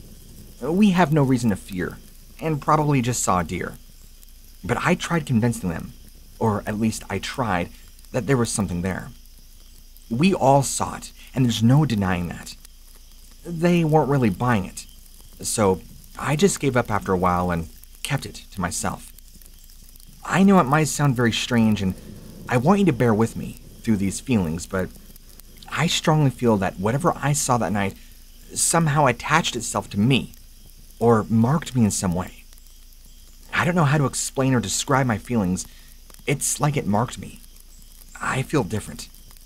Not just about my sighting, but I physically feel different. Like this thing is a part of me now. I haven't felt right ever since this happened, and I don't know who I can talk to about it, to be honest. My parents and family don't want to hear about it, and my friends listen to me, but there's not much they can do. Understandably so. What do you think happened? Can you provide me with some answers? Thank you.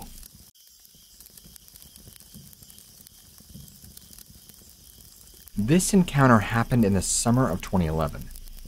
I was on a cross-country road trip with my mother and brother. We had just crossed the border into Michigan from Wisconsin. It was about 11 p.m. We were running behind schedule and decided to stop at a rest area about 2 miles before we reached the town of Sault Ste. Marie, Michigan. We pulled into the rest area and parked in the corner away from the other cars. It was an extremely hot night, and we all went for a walk. We walked down a path through the woods and onto a small wooden bridge that crossed a creek. We stopped to look at the water. Then, we turned around and walked back to the parking lot. We walked up to the parking lot, and I quickly realized that I had forgotten to grab my brother's cigarettes. I told my mom that I was going to go run down to the bridge and grab them, since he accidentally forgot them and lost them. So, she and my brother walked around to the front of the car, and I walked back to the bridge. I grabbed the cigarettes, then I walked back towards the car, because we were getting ready to leave. About halfway between me getting the car and the rest area, I noticed something running across the road, about 50 feet away from me. It was big, and it was running fast. I was in the middle of the parking lot, and I stop, and I look at this thing.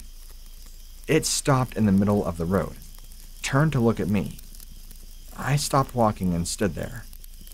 I was facing a creature, about 7 feet tall, covered in long, shaggy hair. Its front legs were longer than its hind legs, and it stood kind of hunched over. Its face looked like a dog's face, with long, pointy ears.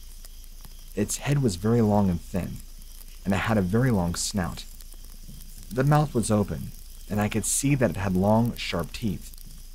Its eyes emitted this dull yellow glow, and they seemed transfixed on me. I was frozen in place. It didn't move for a few seconds. Then, it took off running across the parking lot, towards some buildings in the woods. When it ran, it moved down to all fours, and it ran very fast. I saw it run off the edge of the parking lot. I never moved. I stood there for a few moments, trying to comprehend what I had just seen. I walked back to the car, and my mother was standing by the driver's side door, and she asked why it took so long. I told her that I had forgotten my brother's cigarettes. She looked at me a little weird and asked if I was okay. I had told her the first time before I had even left to go to the bridge, but I assumed she didn't hear me. I told her I was fine. We got in the car and left the rest area. When we drove through town the next morning, we stopped at a coffee shop, and we were talking about the local legend of the Dogman that's supposedly all over Michigan. Well, my mom tells me that she had apparently seen one before. She said when she was younger, she was driving down the road with my brother, and they were laughing about urban legends and myths. She looks over at the road and saw a tall, hunched figure walking in the middle. It was walking on all fours, and it was covered in a thick brown fur, she said. She claims it wasn't a bear, and it was not a person in a costume. She tells me that it looked like a huge dog. I didn't believe her at first, but I guess it made sense. I never heard of the Dogman until now, and I guess I just didn't comprehend it. Yeah, with everything going on, this sighting was really creepy to me, though. And at the time, I didn't quite fully understand it. Looking back, it's been years since then. I still think about it a lot. I have a lot of questions I don't know about. And I don't know if it was the same creature as my sighting or not. What my mom saw. I saw something that night, but I don't quite know what it was. I know it was not a bear, and it was not a man. I've seen a lot of animals in my life, but I've never seen anything like this. And I have never really told anybody about my story, at least until now. I'll reiterate this again. I can't stand here and say for certain it was a Dogman. All I know is what I saw, and I've never seen it before. I'm posting this because I can't find anything else like it, and I'm hoping somebody else has seen something similar.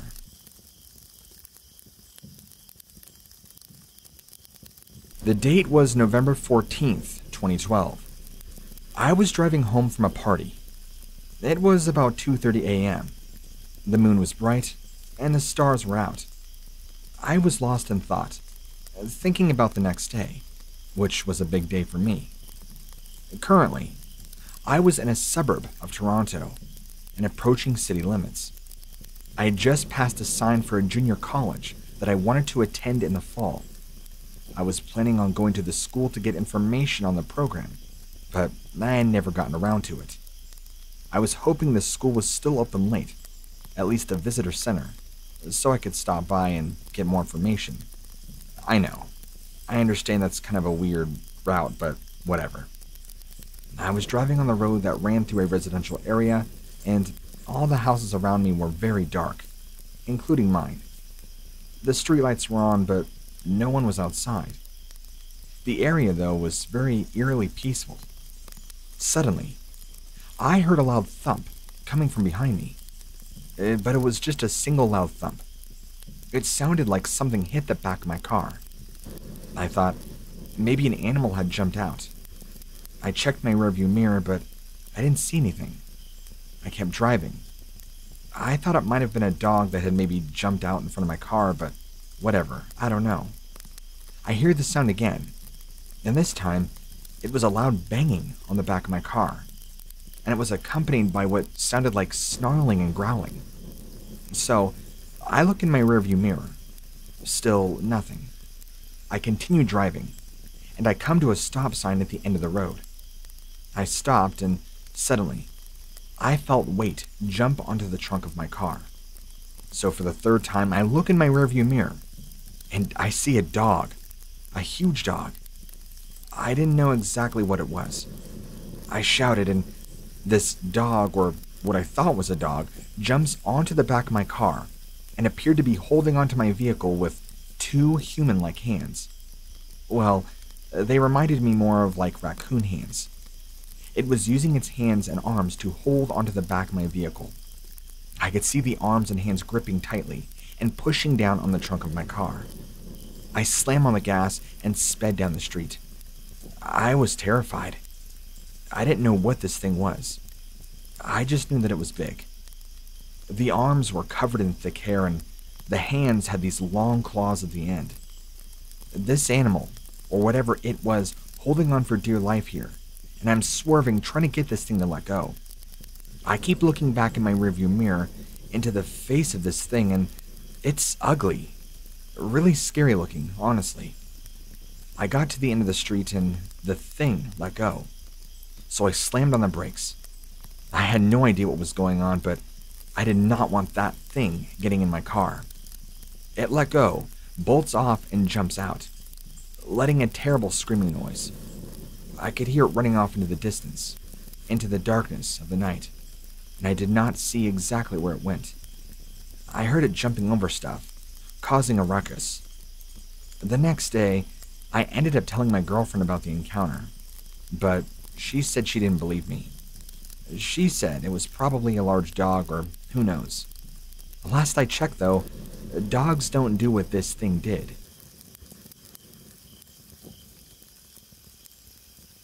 I was driving through a wooded area in the night, and I saw a dog-like thing walking on the side of the road.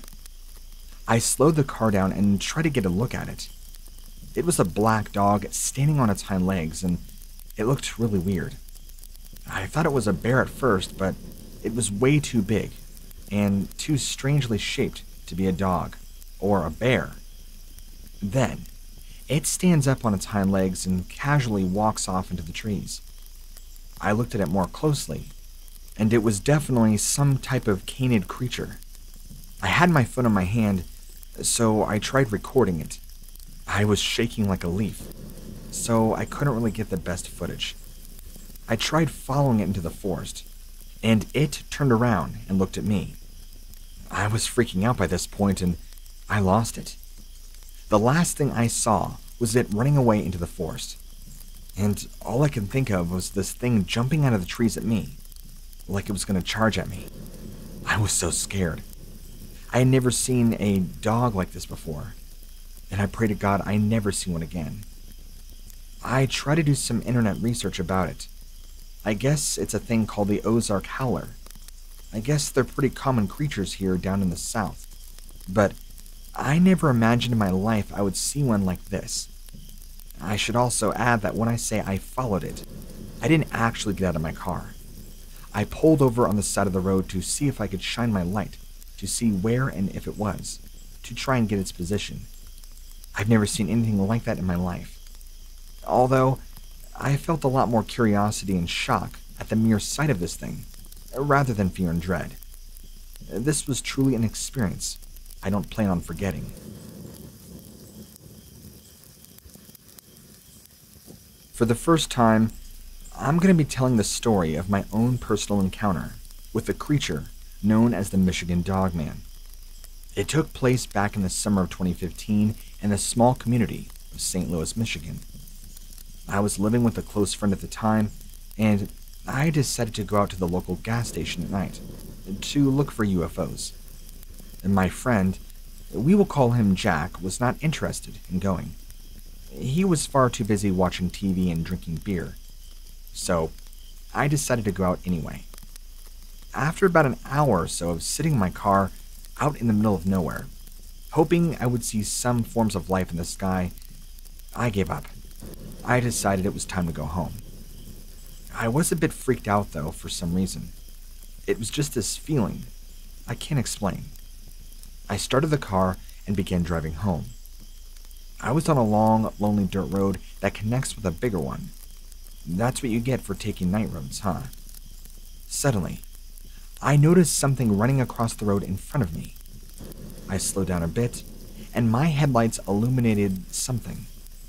I was scared at first, but then I realized what it was. It was a dog, or what appeared to be sticking out of the trees. Then, as I saw it more clearly, that's when I began to tense up. What I was looking at wasn't just a dog. This thing had the head of a dog, but it looked more like a cross between a wolf and a German shepherd. It had a body similar to a dog, but was very lean and slender. And the scariest part of all, it was walking like a human, bipedally. I slam on the brakes, and then I notice that this thing was not alone. There was about 6 or 7 of them, all coming out of the trees. It was then that I noticed that they were all larger than the first one I saw. Much larger. That means the one I saw was probably a juvenile. These things were massive and built huge. They all had a mixture of long, slender legs and long snouts, and all had these glowy, orange, yellow, red eyes. Mixes of smoky gray to brown and black.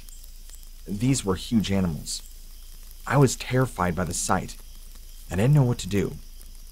They all just stood there staring at me for a few seconds, like a deer in the headlights, unsure as how to handle a person like me seeing that they exist. It was as if I'd interrupted them doing something, or while they were on a mission to go somewhere and do something. So I slowly put the car in reverse, but now they're on the road, and I kind of just kept reversing and kept reversing. The last I saw of them was them looking back at me as they decided to, at the last minute, run off into the woods. I was pretty scared. I didn't want to go home, so I went to a neighboring town to get a bite to eat. I was shaking and freaked out by this. I didn't tell anybody in my friend's family. Then, I decided to go back to the same spot the next night. I wanted to prove myself this was just a fluke. I was hoping to see something again, but I was also scared. I was thinking that maybe I was crazy. But it happened again. I saw the same thing again. This time, I only saw the one, like it was waiting for me. I quickly drove off, and that was enough. I was convinced that there was some sort of creature there that was not normal. I was pretty sure that they were not dogs. I couldn't sleep at all that night. I was terrified. The next day, I decided to ask a good friend of mine, not the one I lived with, but this one is a police officer, about what I had seen. I didn't tell him everything, just the basics. I asked him, is it possible that it could have been a coyote? And he tells me it was highly unlikely. I mean, I would have seen many others. He tells me that he believes what I saw is called a wolf dog, but not a werewolf. The thought that something or someone could change into a half-man, half-wolf hybrid was too outlandish. I hadn't even told him about the part of it walking on 2 legs. I just explained that it was some large dog. I didn't think he'd believe me if I was honest. I would later learn that these creatures are called Dogman, and are all over the country, apparently. Then, I would go on to have several other encounters. I have had a few other encounters with Dogman since this first happened, so I know this thing is real. It was not my imagination. It wasn't a coyote, and it was not a regular wolf. I've seen it again and again. In fact, 2 times in broad daylight. And I've had other people see it with me. I have had other people see it by themselves and talk about their sightings with me. I'm convinced this is a real creature. Some type of canine-like creature. Very strange. It is the stuff of legends, to be honest. I know what the creature wants me to see it, because it has shown itself to me several times. It's as if it is now waiting for me now. I've had other people see it, like I said, and they too are terrified. So I'm not exactly sure what's going on. It has been seen by other people in our community and town. Maybe there's more of them than just this one pack. There is a huge pack that I know of running around and scaring the daylights out of people. It's weird, you know, because, like, once you see it and it knows it, you become marked, dare I say, and we all start seeing this thing far more often than you'd ever like to. You don't ever just have one Dogman encounter. It just starts there. Anyway, this is my story of what happened that night that I first saw it. I know that it's real, and so many others are seeing it, like you document constantly. I've had a lot of experiences with this creature, and sometimes it makes me wonder, what does it want from me? I'm still trying to figure that out, to be honest.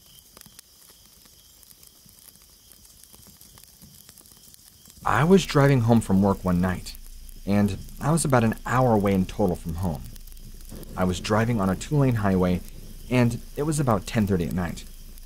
I'm doing about 55 miles an hour, and I was the only car on the road. Now, I was about a mile from my exit when I see something cross into the road. Thinking it was a deer, I slow down, and as I get closer, I realized it was not a deer. It was something else entirely. I've never seen an animal like this. It was standing in the middle of the road, and it was facing my direction. I slow down to about 35 miles an hour, and now I'm roughly 100 or so yards away from it. I was looking at it, and I'm thinking to myself, what the hell is that? I was not sure what it was. It was strange looking. I stopped my car, rolled down my car window, about halfway down. I reach over to my glove compartment and grab my handgun. I had never been in a situation where I would need to use it, and I doubt I would even try to shoot at it. I mean, it was far too large. I could not get a good shot at it anyway. I grabbed my handgun and I pointed it at it. The thing turned its head about 45 degrees, looked at me, and looked at my handgun. It began to growl very loudly, so I pointed directly at its face, my hand shaking, and I'm nervous to pull a shot off. I was very afraid of whatever this was, and so I put my car slowly in reverse and go back maybe 20 yards. It was still standing there, standing its ground. So I grab my phone and I call 911. I tell them there's this strange animal standing in the middle of the road, and I have my gun pointed at it. Now, during this, it was still growling, and I wanted to come and check it out. I gave them my location. The dispatcher did not believe me. I was afraid it was going to try and get in my car. I looked at this thing, and it turned its eyes to me, and it was a really deep red color. I realized this thing was not human in any way. Then, this thing kind of let out a huff, turned and leapt quickly off into the woodline. I nervously put my gun back and I hightailed it out of there that night. The next morning, I started to think to myself, that could not have happened. So, I drive back to that intersection, or that part of road, but I can never see anything beyond the road that would give me any glimpse of it ever being there. I was hoping to find footprints or something, but nothing. I even pulled over and parked my car. I walked about half a mile up and down the road, and there was nothing. No hair, no traces of ever making me think that I wasn't insane. Nothing unusual. No strange tracks, no evidence, nothing. Maybe I'm crazy. Maybe I just dreamt it. I don't know. But since when does that sort of thing happen? I'm still at a loss.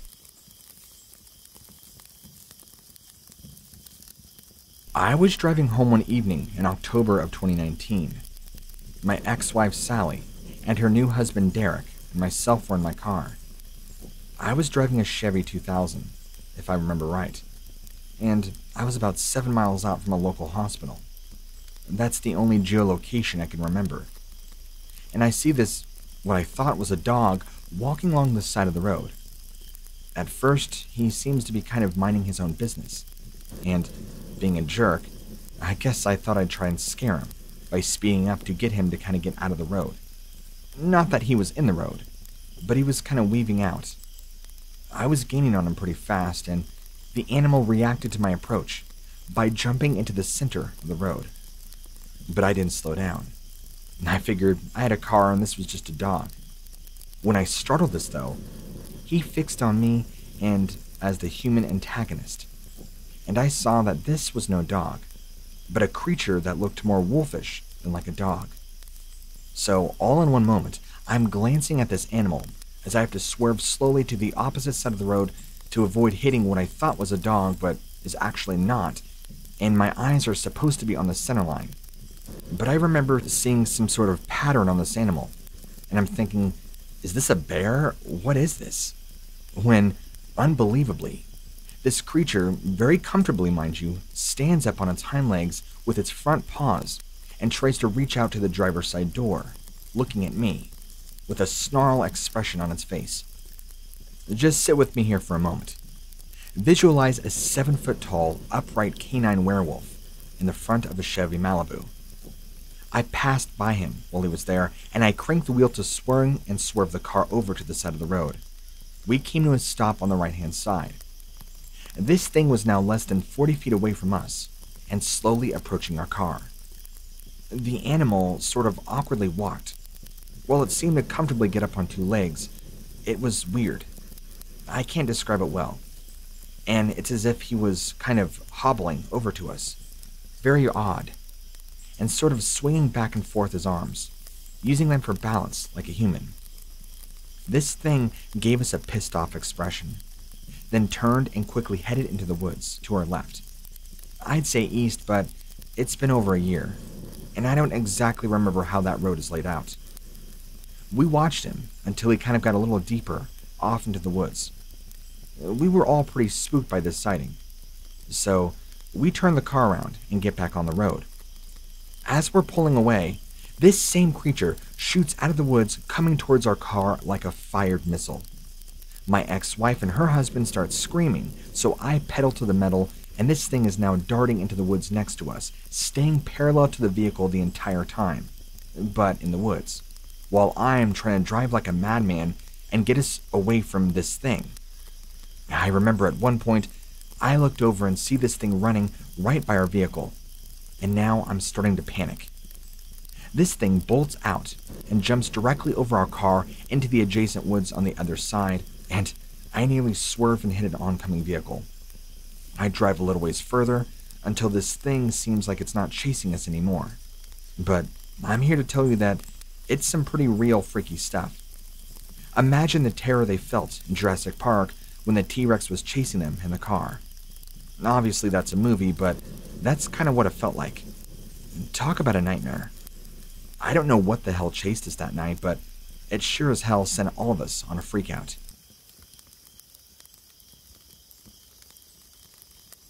I've been a truck driver for years and years, but I can never forget the one night that I had a very horrifying experience while being out on the road. Let me just tell you my experience. I was out driving this road at around 2 a.m. I was on my way to the nearest town to deliver a load of produce. I was driving down the road on a straightaway when I see a pair of red eyes glowing in the dark beside the road. I thought it was an animal at first, and I slowed down the truck to see what it was. It turned out to be a Dogman. I looked back at him as he was walking on all fours towards me. He had long hair and was covered in a dark, brownish-red fur. Listen, I know what it was. I listen to a lot of cryptid radio shows, and I'm pretty knowledgeable when it comes to stuff like cryptids and Bigfoot and Dogman. I just instinctively know that this is what I saw. Plus, it looked like a flippin' werewolf. Anyway, I just drove as fast as I could away from the creature. I was scared to death. I can't believe that I saw what I did. I never even told anybody about the encounter until now. I don't know why I never told anybody before, but it's just too scary to think about. I'm pretty scared of Dogman to this day, even though for the longest time, I'd hoped they didn't exist. I hoped they were just some sort of fictional entertainment. Now, I know they're real. I just hope I never see one again.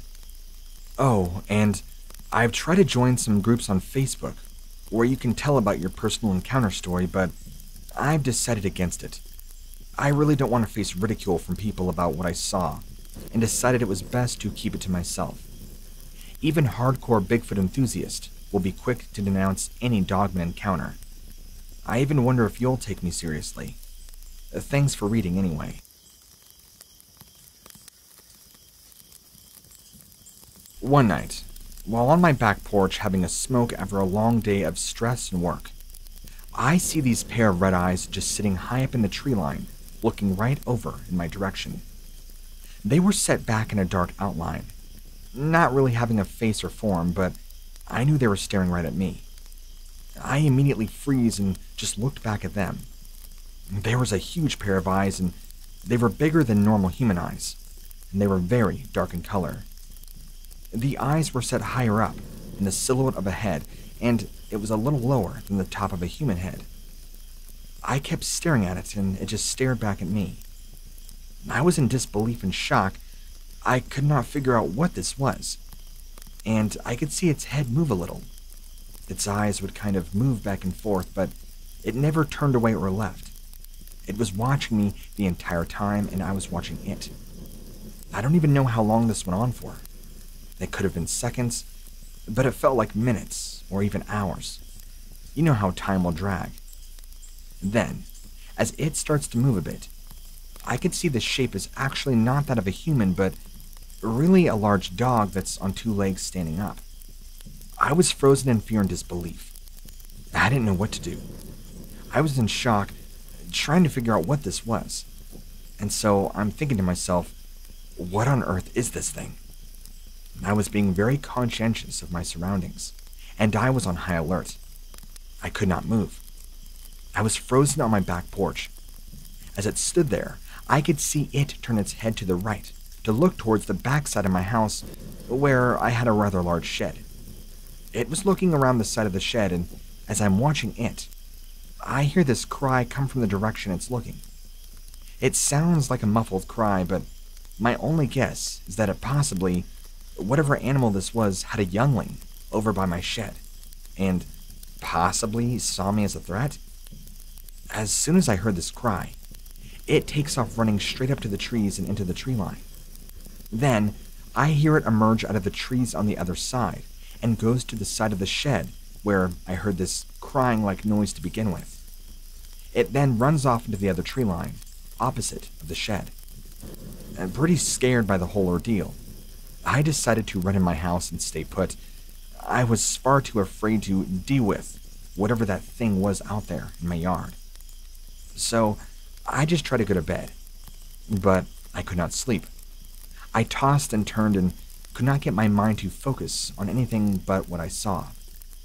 It was about a good hour later, maybe plus, that I heard something large come up on the back porch, and I heard this loud bang, and the door to my back porch was rattling very hard. It startled me. I jump up out of bed and go see what it was. I opened the door with a weapon and a light, and it was dark. I could not see anything. I turned the light on, but who or whatever that had come onto my porch was now gone.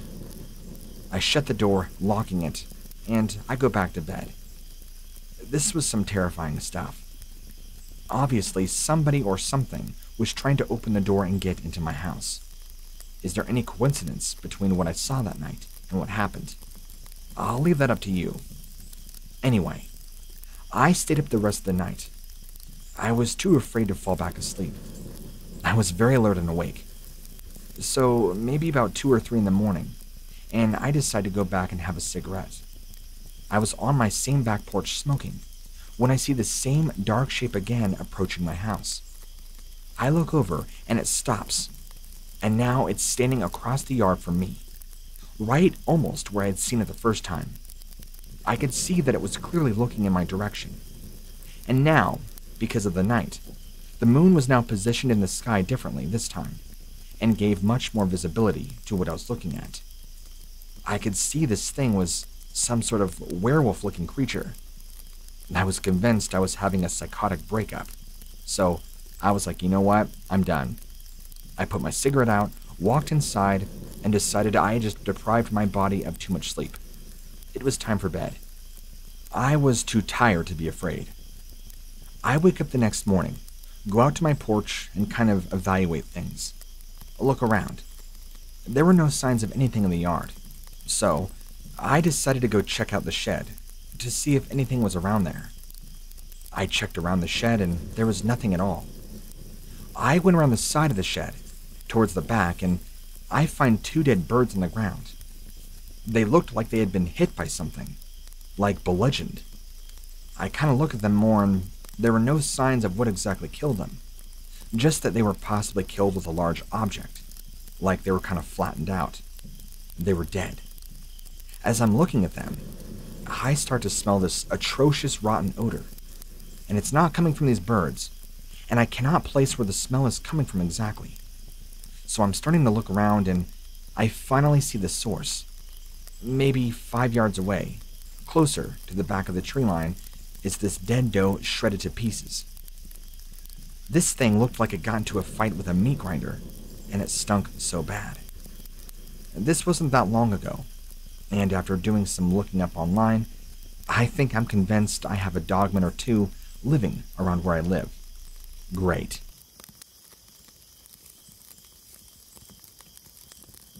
I have a very old barn on the far side of my property that my husband and I have not used or touched in years. It needs some desperate repairing on the inside, and I haven't gotten around to it, or got the time.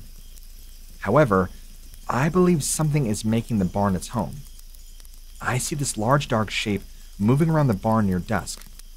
I could see it from part of my house when I look out my window and see these tall ears perched on top of whatever animal it is. Sometimes I'm certain it will come up to the house because I can hear its loud, heavy breathing, and I see its eyes glowing, red in color. It stands on two legs. I promise you it's not a bear of any kind or any known animal that I've ever seen. And I'm not really sure how to explain what I'm seeing. But you know what lurks beneath? I've just got glimpses of it by now, of this thing looking in our windows and walking around out near our house. I'm not really sure what it is. My husband and I have seen this creature from time to time, and we don't see it all the time. My husband is convinced it's a Bigfoot. Me? I'm not so sure. When I was a little girl, I had a Bigfoot encounter of my own by a creek where I used to live. And those wood boogers don't look anything like what this thing looks like. This is much more canid in appearance, if that makes any sense. I'm not trying to suggest werewolf. I don't even want to use that term because it makes it sound fictitious and ridiculous. Anyhow, the other night, I had gotten up to go to the bathroom, and I looked out my bedroom window and I see this thing, maybe 100 yards or so from the house, standing there. It was looking toward the house, and it had these enormous ears and these red eyes, the same ones it's always had, so I know it's the same creature. Its arms are hanging exceptionally low to its knees. It then turned and kind of slowly walked off into the woods. Scared me to death that night, because even though it hasn't tried to harm us, you just never know. I've tried to look online, and the only thing I could find is these things called Dogman. What's the difference between that and a werewolf? And is this true?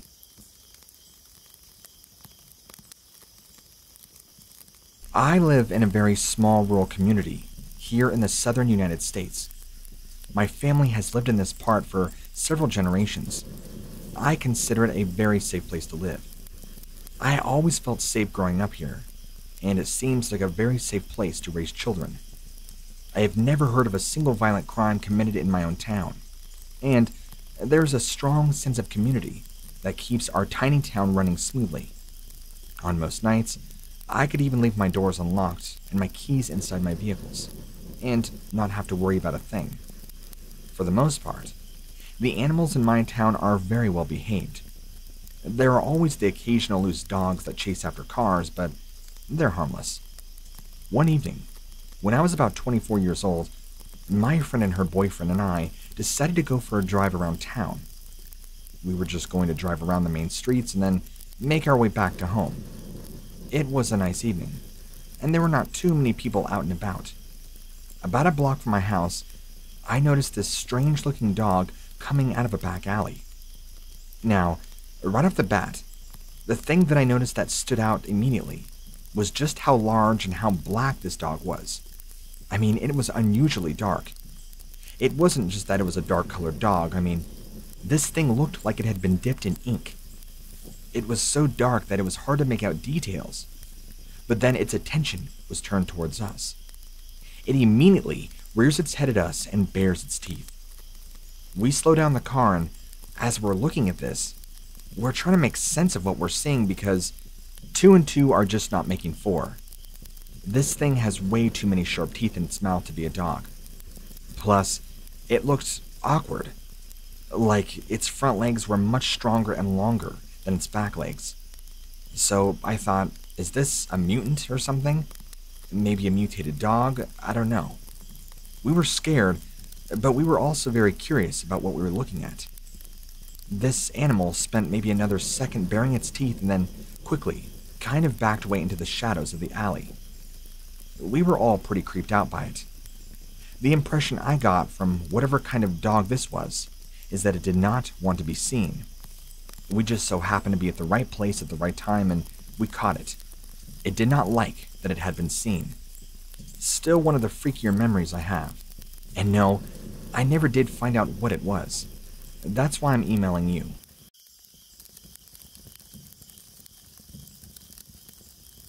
I was 18 at the time, and one day, I decided to go hunting. I had my shotgun and a bag of shells with me. I shot at a few birds and rabbits here and there.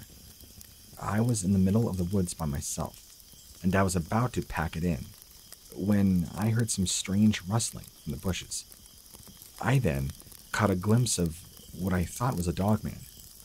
It appeared roughly 7 feet tall and had a dog-like face with really long hair. It also had a long tail like that of a wolf. I began to panic and I pointed my gun at the creature. I shot at it, and it let out a high-pitched scream. I then ran as fast as I could. It didn't chase me until I ran back to my truck, though. I got into my truck and started it. Then I drove off. I went home and never told anybody about it. I believe that dogmen are more common than people even realize. I don't know what the dogman wanted, but I'm terrified and I don't think I will go back to those woods hunting ever again. I knew all about dogmen originally because my uncle has had several encounters with them, so I'm familiar with the concept and what they look like. I never thought, though, in a million years I would ever run into one myself. I'm glad that I wrote down my encounter. It's nice to know that I'm not the only person in the world that has ever actually seen one. I mean, hell, before this, I thought I would never see one. But I guess I'm wrong.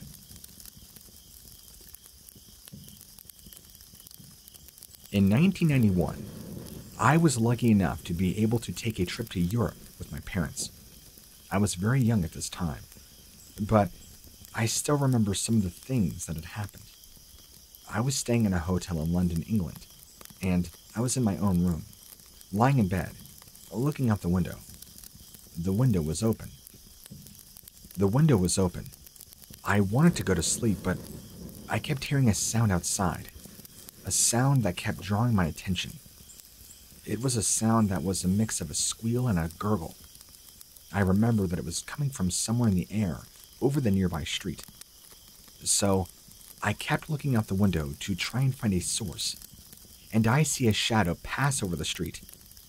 I looked up to see that it was indeed looked like a gargoyle.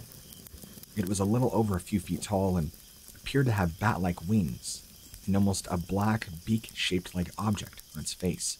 It had a long, spaded tail. It appeared dark, smoky gray in color, and it was flying straight towards me in the window. I remember that it got so close, I could see vivid detail in its face. It had yellow eyes with dark gray, black metal slanted pupils in each eye. It also had dark gray lips and humanistic features. It even had kind of pointed ears like that you would see devils have. It had a mouth that was wide open, revealing several rows of tiny pointed teeth, kind of like how fish have.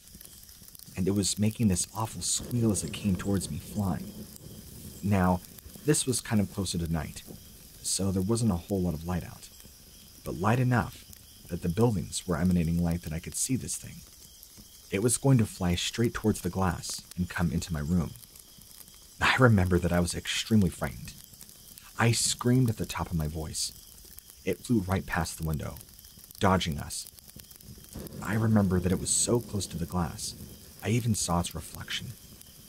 I remember that there was a flash of white light behind it as soon as it followed. I remember that it flew right past the window, over the street, over to some other buildings, and finally disappeared. I closed the window so quickly and was so frightened that I cried myself to sleep that night. Of course, my parents were rich, so they had their own room and thought I would benefit at the age of 7 of me having my own. So I was all alone. The next morning, I was still upset and I told my parents about what I had seen, and then I told them that I had seen a gargoyle. They found it very odd and they did not believe me. They kept asking me what I was doing out of bed. I told them that I'd heard the sound and I saw this thing that I thought was a gargoyle. They told me it was probably a dream, but I knew it was not a dream. It was all very real. It happened, and I have never been able to forget. In fact, I'm still afraid of gargoyles. I keep using the term gargoyle because I'm not sure what else to call them. It was some demonic humanoid. That's all I know how to describe it as, and I remember, even at that age, it scared me badly.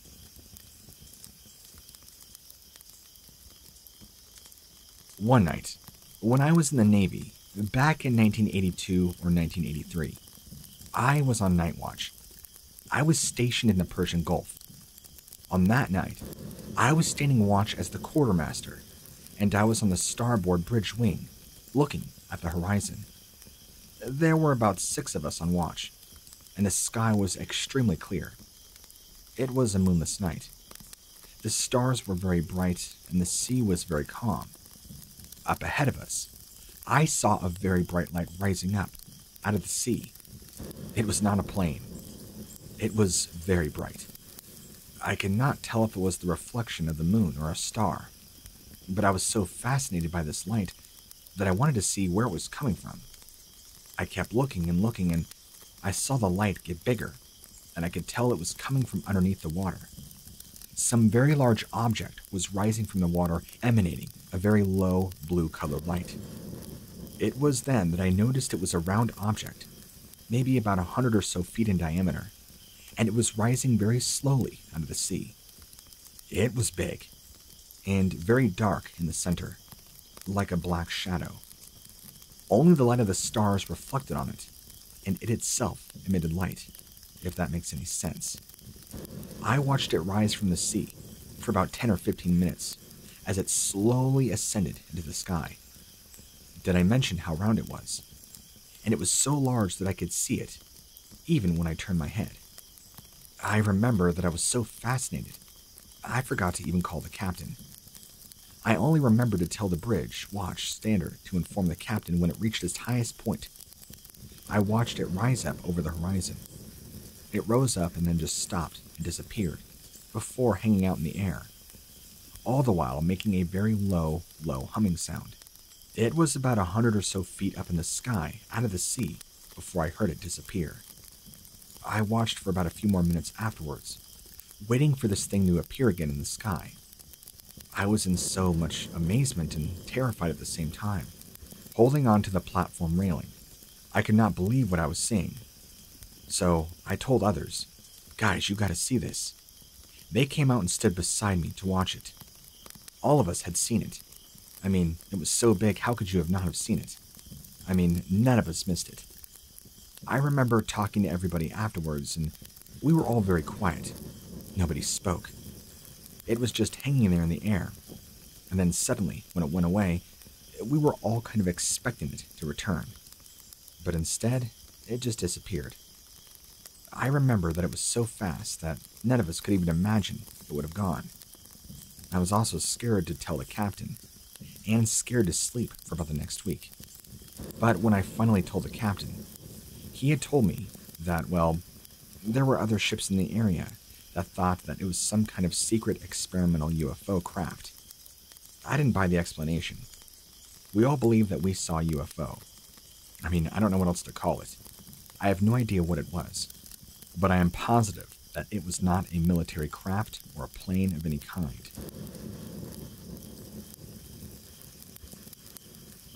Here's my story. It happened when I was about 4 or 5. I am now 30. I was living in an apartment complex here in St. Louis. I had an apartment facing a playground, so I would always be out there playing. One night, I was sitting out there and it was now getting pretty dark. I was the only kid out there at the time. And I see this creature come out of the woods. It was human-like, but I remember thinking even at that age it was not a human. It had a beak, and it was all black, and kind of slithered in its movements. It was so tall that it easily was able to leap over the fence into the playground. It walked around, away from me, and I just had the feeling it was looking for somebody, or looking for me. I remember thinking I had to run. So, at 4 or 5, You can imagine how terrified I was when I ran inside and woke up my mom. I told her that I had not just seen a monster outside, but that it was coming for me. I don't remember if I told her what it was or not. Maybe I told her it was a goblin. But I do remember that it scared her.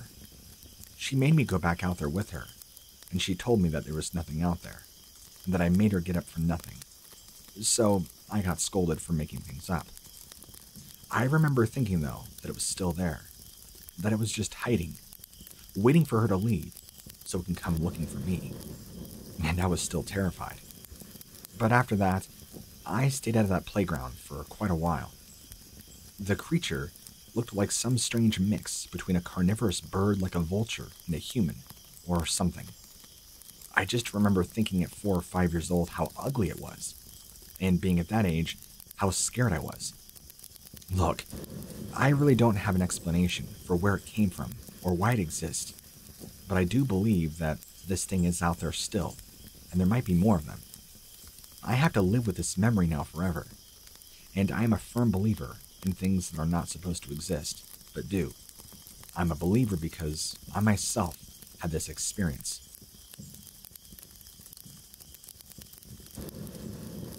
In 2000, while driving home from work at Mineral, Idaho, which is about 70 miles southwest of Salt Lake City, I came over the hill just east of Parawuna Pass, going around 10 p.m. at night. Looking south from this point, the road drops suddenly into Bonneville Salt Flats. On the road right below me, there were these 6 humanoids running down the road shoulder to shoulder. They were all very tall and thin, with long black hair and pointed ears. Each appeared to be wearing tattered robes. They moved quickly. Out of freaked curiosity, I began to slow down and watch them to try and get a better look, when I suddenly see one of these things turn and look right at me. And then slowly, all of them very slowly turned and faced me directly. We were still 30 to 50 feet away from each other. Now I'm very creeped out, and so I floored it, made the turn, and never looked back. It was a while before I ever told my son and others about what I saw. And finally, years later, I felt enough courage to share my experience on Facebook. My cousin, who lives 14 miles south of the pass, interviewed her elderly neighbor about werewolves spending time in the area, since they firmly believe that there are werewolf creatures out there. The neighbor said they chased her in the mountains when she was young, killed her friend, stole her family's animals, but never admitted it to the police because the dog befriended one of these creatures who ran off. She said most farmers around there had a greyhound because these creatures were always stalking and looking for more prey. But apparently, these greyhound dogs would keep these creatures at bay. You could still hear them howling some nights. Well, about 30 years prior, while on an evening deer run, I was out with my kids and came across a fresh kill in the sagebrush. This kill was torn into pieces, shredded like cheese. So, either there are some sort of wolf-like creatures walking around, or maybe there's truth to these Skinwalker shapeshifter beings out here in the desert. One thing is for sure, you have to be careful out here. It can get very dangerous, and if you are not prepared, well, prepare for bad things to happen. Before I end this email, I'll tell you about one quick encounter I remember one of my family members telling me about, at least that they thought there was a large coyote walking around their house at night. One night, my family member was actually out on her porch and said that the coyote thing was following her and their small dogs. She got scared, ran into the house, and so after wandering around some more, this thing, what she thought was an upright coyote, just ups and leaves. One of our other relatives had hunted in New Mexico for coyotes before, and he came and visited with her and said he was very familiar with this kind of evil spirit, and told her he could sense its presence all around her trailer and all over the land they lived on, that this being had purposefully left its mark there to let others know not to come here. Really scary stuff, honestly.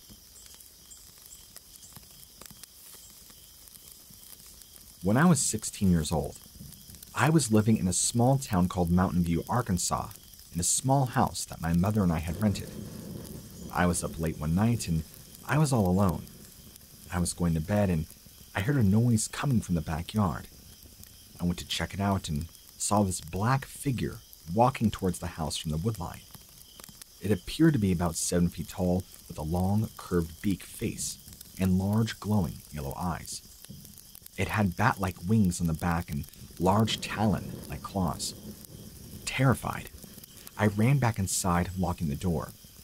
I wish I would have had a camera or cell phone to take a picture, but it was like 2004, so I didn't have a cell phone yet. I'm not sure what it was, a demon or a bat creature or what. I think it maybe might have been a demon, maybe a gargoyle, but I'm not sure.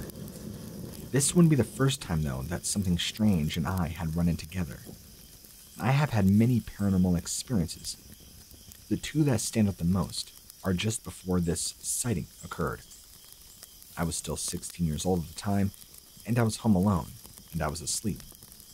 I woke up to see a black silhouette figure standing over me. But this figure wasn't an average-sized man. It was about 7 to 8 feet tall and had only what I can describe to you as burning red eyes that were filled with hate and malice, like it wanted to torment me and hurt me physically in any way it could. It was just radiating this aura off of it. You know how you can get a sense for good and bad people?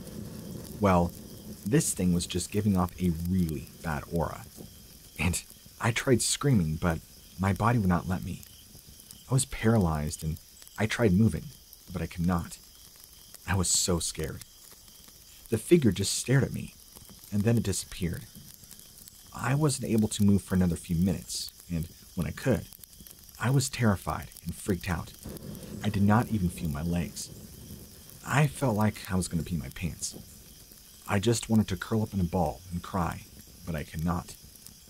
I was too scared to even do that. Eventually, I fell asleep, but couldn't wait to tell my mom about what had happened. She believed me, thankfully. I guess, come to find out, that she had a heaping helping of crazy things happen to her too, while she was in the same house. From seeing spirits, to seeing what she described to me as little imp-like creatures that tried to torture her early in the morning by prodding her with what she tells me as sharp objects.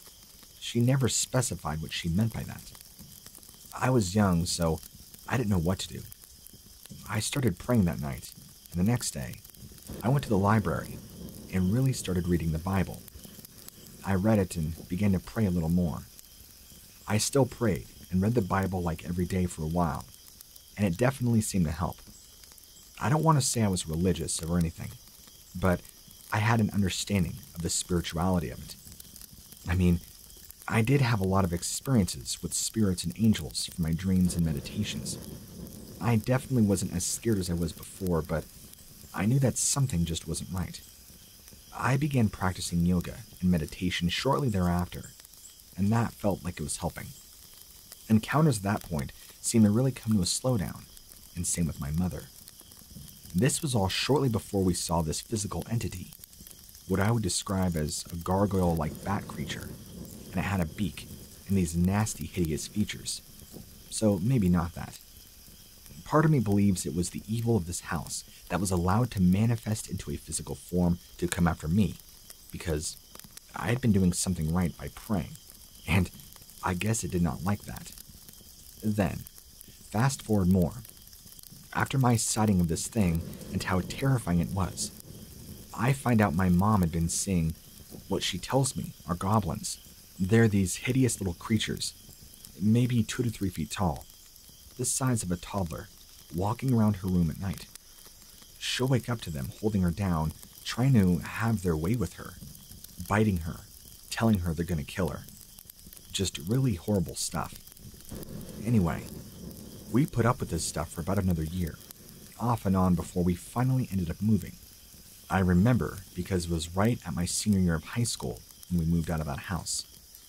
I know it sounds crazy, but it's true. I've always believed that there is good and evil in the world, and I don't believe the devil is always going to be the one to come out the winner. I think God and the angels or the spirit realm are much, much stronger, and I believe if you have enough faith and you're open to the experience, then you can definitely see the other side. I don't think it's something that happens all the time, but I think you can experience it if you want to put the effort in. Now, I don't want to give out the details of the place we moved afterwards because I'm unsure of the location to be exact. But I'll just say this, it was much closer to town.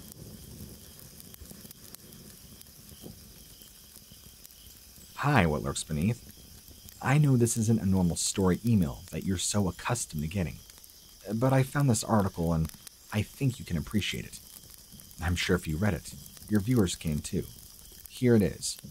Encounters with Dogman have been reported for years around the world, but in Scandinavia, they've been chronicled for as long as documented records have been kept. Jens Lekman has studied the Dogman, performing a statistical assessment on newspaper and folklore archives to identify areas where they have been seen. He also looked at ecosystems and demographics in a study intended to prove or falsify the Dogman. By diachronic measurements, sightings have occurred mostly in the fall, with numbers peaking in October. The most frequently reported times are around 4 p.m. to 4 a.m. The size of the creatures, according to Lekman, range from 2 to 3 meters, and they are less commonly sighted near water. One distinguishing characteristic that makes the Dogman stand out from a common dog is a prolonged tail, facial features such as pointed ears, and the defining factor of a creature being half man and half dog. However, a lot of it is also behavior. Local lore liken the creature to attack on livestock, horses, cows, and sheep. The local river may have been polluted because of large amounts of blood in the water by locals at one point hundreds of years ago. But the watershed for that river shows a large amount of white-tailed deer activity, giving the Dogman ample food opportunities. The animal most likely to attack livestock would be a stray wolf. Are wolves responsible for these sightings? They are territorial animals. Human activity gives them an even greater sense of urgency. Lekman suggests that human encroachment is of importance when evaluating the behavior of these creatures, and he says this: I ruled out the idea of the Dogman is a dog-wolf hybrid. I found it quite odd that these things occurring in the northernmost areas of Sweden, such as dogs being found decapitated. Several hunters reported not seeing deer, even in their designated hunting areas. Other reports of strange footprints in snow have been dismissed as bear trails, even when tracks don't belong to any Russian or polar bear found in Sweden. Lekman suggests that, in some instances, the creature may be more human-like, but he cannot narrow down a specific description. Many creatures described by eyewitness reports could be considered humanoid bipedal animals, which occur quite often throughout history and have even been associated with the paranormal. At least one other researcher suggests it may be more of a problem with misidentification than something paranormal. Cryptozoologist Johan Randwall contested Lekman's claim that these creatures could not be a dog and wolf crossbreed. It's known that animals can become fixed in certain inbred or regionalized structures, like many domestic dogs, but the facts still prove that crossbreeds are not a common thing, and not only must be two species. Coyotes and dogs look more like Dogman than, for instance, a bottlenose dolphin. Considering that forming hybrid species is thousands or even millions of years old, to place a doubt over a well-insured claim doesn't hold much water. Perhaps this serves as a warning if you request people moving to rural areas to not further overpopulate the landscape. Regardless, whether these are really Dogmen or not, something is occurring in the region for people to be so interested in.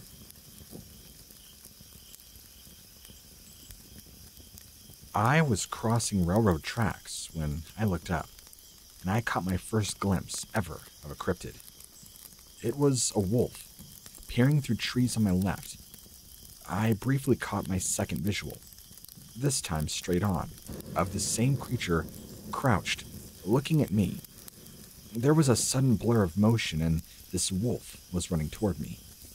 I hardly had enough time to think, and so I ran to my left. I turned around just in time to see this thing running toward me, and this thing was pursuing me hot on two legs, the same way an Olympic runner would run directly at you. Unrelenting, I held my breath and dove into a small pond that was right near me, hoping that this would deter this thing from chasing me. I know it sounds strange, but when you're in fight or flight mode, you do some questionable things. This thing stops and hesitates, unsure of what to do next. I stayed below the surface of the pond, trying my best to hold my breath and to not surface. All I could see was the faint outline of this thing just standing there, waiting for me to surface. The thought of what was chasing me 2 seconds ago, then not doing anything, made me really question my reality. I waited for almost 2 minutes before I felt my lungs about to burst, and as I came to the surface, this thing was now completely out of sight. After looking around, I couldn't see it, but man oh man, I could feel it. I just felt this heavy presence, this lingering feeling looming in the area, and I knew it had to be close by. I knew if I did not act now, I was getting out of here alive. So, I quickly pulled myself to shore and made a break for it. Immediately, I hear this thing bursting out of the bushes and starts pursuing me yet again. I'm really not sure, looking back, why a mere pond and me being submerged in water, with it having anything to do with it stopping to chase me. Maybe it knew I was hiding, so it too took the chance to also hide and wait for me. What I can tell you is patience is virtue. I must have been a thorn in its proverbial side. Something made this thing tire of me quickly, because it gave up on me as a meal and left. I gave myself a fair distance of space and waited for what seemed to be the right moment to give my legs enough freedom to start running again. I was still tucked in behind a few trees, just trying to catch my breath. It was then that I heard that sound of these wolves' claws pushing against the soil, these thudding of their legs coming towards me. It was coming back again. I knew I could not wait around. I could hear it coming back, unsure of what to do exactly. I peeked out behind a large tree in concealment as this thing was sprinting towards me again, knocking a massive tree down as it went. All I could think of was if it gets any closer, I'm a goner. No one to stand witness but me and the animal's next meal. This thing didn't stop. It was fixated on bringing harm to me and killing me. As it furled down to make another leap, all I could think of was, God, please let it fall. Leave me be. Those prayers must have been answered, as this blur's body fell into a softer, overgrown area behind me, in the earth. I turned around to see this creature falling down into this small pit, covered in mulch and pine and tree limbs. Immediately, I began retreating back the way I came. I picked up my pace and did not stop running until I was safely in my car. I could hear this thing screaming and howling the entire way, pissed that it had lost me. Whatever it was some unknown creature with an ape-like body shape, connected to the deaths of 2 people affiliated with the same people connected with the first death of a professor and a student. Someone took pictures of film associated with the deaths. I knew my friend who was working with them back in the woods in 1964. There's something going on, and it's important for somebody to finally find out and really expose what's going on here.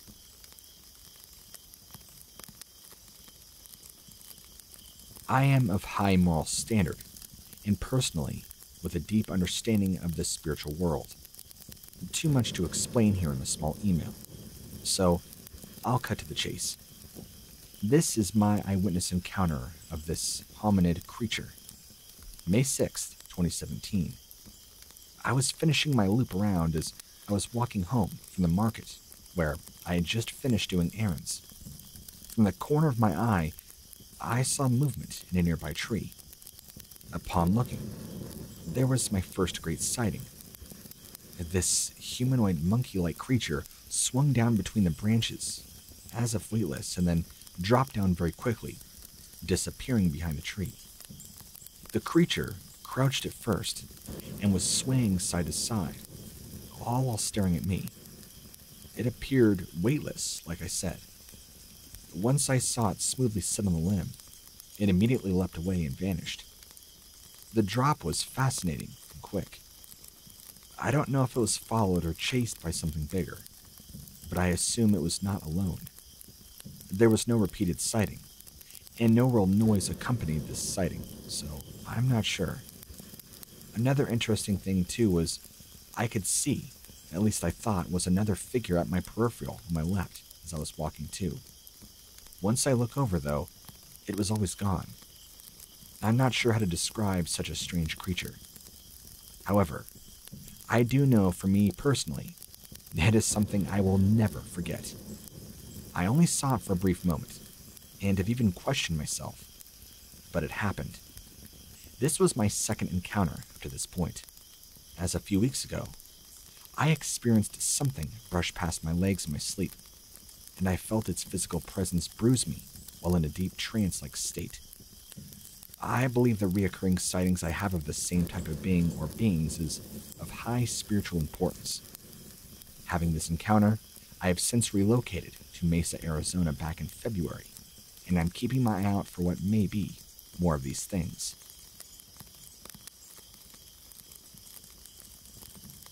I was out camping one evening by a large lake, all by myself. The night was beautiful, and it was a serene, quiet evening. All of a sudden, I felt this breeze of extremely cold air, and a presence walking up beside me, but I saw nothing. As I feel the presence draw closer, I could hear the noise of heavy breathing. I assumed it was a bear, and I turned on my flashlight to look around. I didn't see anything, but I could feel something. I could hear breathing, but there was no signs of anything near me. Completely unnerved by this newfound sighting or experience, I sat up and decided it was time to retire to my tent. I quickly jumped in, afraid of what was going to happen. I stayed in my tent the rest of the night, clutching hold of my flashlight and a tiny pocket knife should anything happen. Attempting to calm myself, I distracted myself with thoughts of remembering camping as a child. Then, I heard two loud screeches just outside my tent. Then nothing. Shortly thereafter, I started hearing these loud noises approaching my tent in the night. They sounded large, and whatever it was that I was hearing. I was panicking, thinking two really large men were going to come, invade, and kill me. The sounds would stop abruptly just outside my tent, then walk away and return at another angle. Several times this went on. I could hear 3 separate footsteps and sounds. The whole encounter lasted for several hours. It felt like an eternity. I thought I was going crazy. I just wanted it to stop. There were all sorts of other strange noises. Some of them were screams and growls, while the others were strange stomping noises. Then it would go silent for a moment, and I hear what sounded like a large branch being ripped off a tree right by me. Then, I hear it getting kicked off into the forest. Now, not only was I scared because of what I was experiencing, but I felt like whatever this was is trying to intimidate me and wanting to hurt me. Finally, it stopped, and I could not keep it together. I tried calling out for help, just hoping somebody else was around, but I heard nothing but me. I felt as though I was completely helpless and all alone. I knew I was doomed. This had been going on for hours now at this point, and these things were coming back and forth around my campsite. They were always circling my tent. It's like they were waiting for the right moment to strike. You could imagine I was on edge like crazy. And finally, the noises eventually ceased for a period of time. I wasn't sure what was going to happen. They could still be out there watching me, but I was not going to take any chances or risks. I figured that staying put in my tent was the best course of action, at least until sunrise.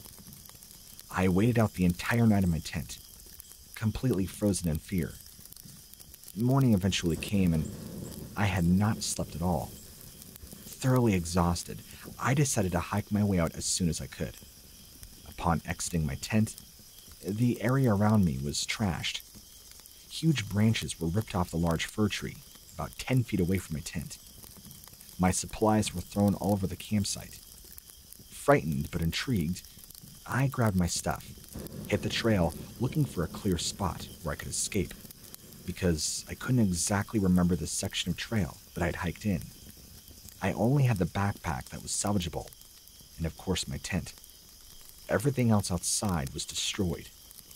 Upon getting to my car more than just a mile away, I opened my trunk, put my gear inside.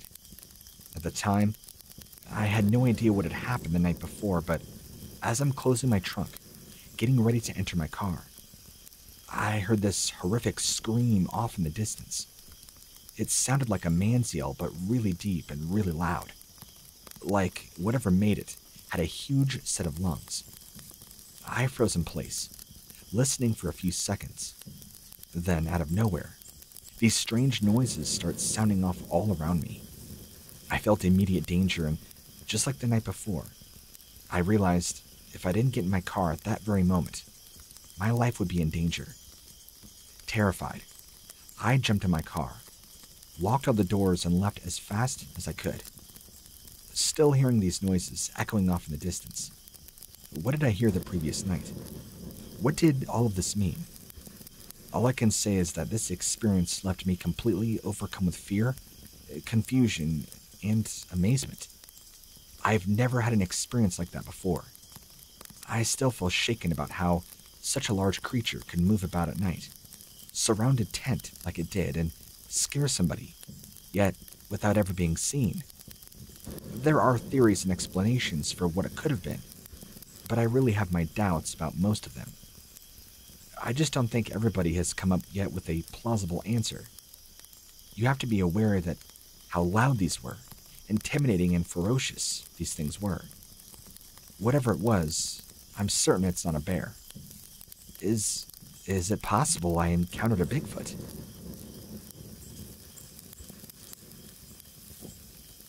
I was working a late-night shift at a meat processing plant. My coworker and friend Sean and I were smoking a cigarette outside on break and just chatting away by our car when we hear something off in the trees right beside the parking lot. It naturally distracts us, and we both turn our attention to what we just heard. I mean, it was pretty loud. All we could make out afterwards was a rustling of something big moving and some very faint breathing sounds, like somebody who smoked a pack a day their entire life. Incredibly raspy. We both give each other glances of puzzlement, figuring somebody was just maybe messing with us, or maybe it was a homeless person. It was very weird. I mean, nobody could get in there. There's industrial barbed wire fencing, and beyond the fencing was trees. The surrounding area was just thick woods that connected to a national forest, I believe. So, after glancing for maybe 5 or so more seconds, we're both just like, huh, and we go back to chit-chatting. Then the next thing you know, we hear this loud crunch of a tree branch, followed by even more rapid deep breathing. We turn our attention again, and this time, we glance towards the side of the trees, and we see a thing. I say thing because I don't know what it was, but it was hunched over and then stood up to its full height. Sean and I both saw it, and Sean was so shocked he drops his cigarette. This thing was a large hairy creature, and might I add how ugly it was. It also appeared to have a snout, and had deep set-in eyes. This thing was well over 6 feet tall, maybe no more than 8 or 9 feet. It was pretty tall. It had kind of grayish-black fur, and the more we saw its face, the more hideous it was. To better explain what it looked like, imagine orangutan, or Alf, if you remember Alf. It was like a monkey crossed with a wolf. It was just ugly. It had some more human-like traits, while others were more canine-like. I remember 2 large rows of pointed teeth. It too had a very wide snout. I guess think like Alf, but add some canine features to it, and make it a little bit more scary looking.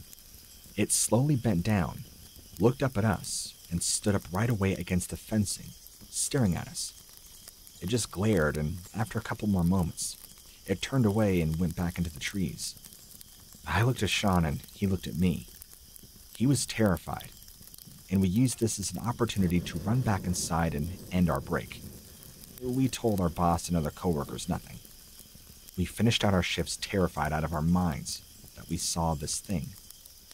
After work, Sean and I would only talk about it briefly, that we never saw anything like it before, and nobody would ever believe us, even if we did tell somebody. We talk to each other once in a while about it, but not really. I mean, we generally don't mention what we saw, and especially to anybody else. We do still hang out on break and talk about things like we normally did, but not like this. I don't think we'll ever be as comfortable as we were. The sighting has kind of changed us. I'm really not sure what we saw that evening. Maybe you could help me out.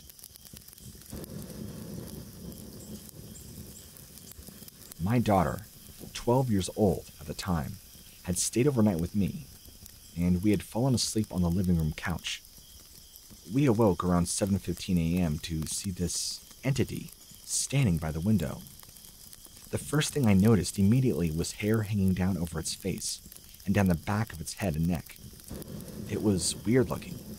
It was covered in nasty matted hair and looked like an ugly dog. It was staring at us. I felt like I was paralyzed and could not get up off the couch. I was petrified, to say the least. We had a staring competition for what seemed like forever, and I finally was able to scream. And just before it turned and walked away, my daughter had awakened and seen this thing too. She immediately became hysterical. She runs up to me and collapses on me crying. I phoned the police after it walked away, but they told me there was really nothing they can do about it. Well, a couple of nights later, and we had completely forgotten all about the whole thing.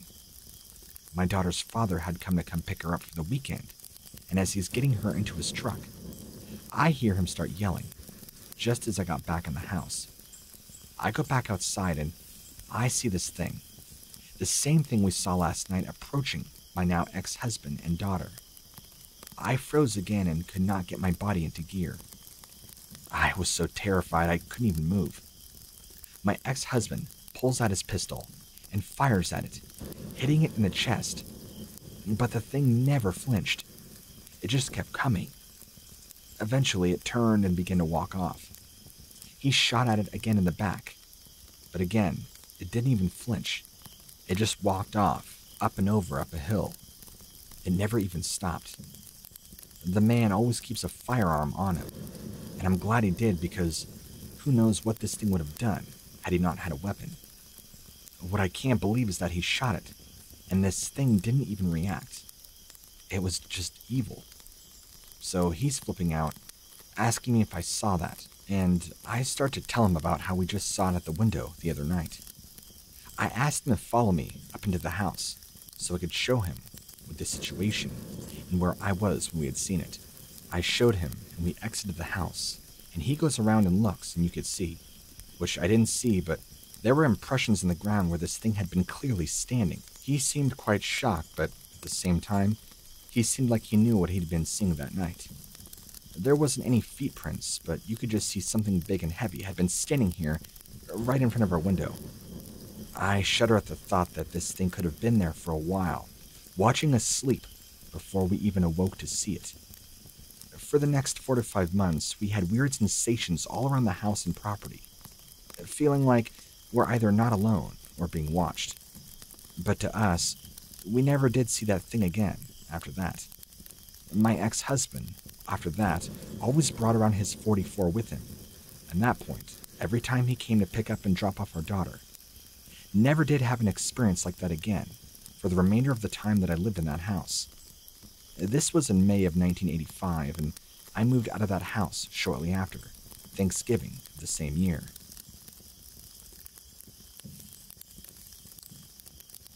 Lately, all of the animals in our neighborhood have started to act strangely.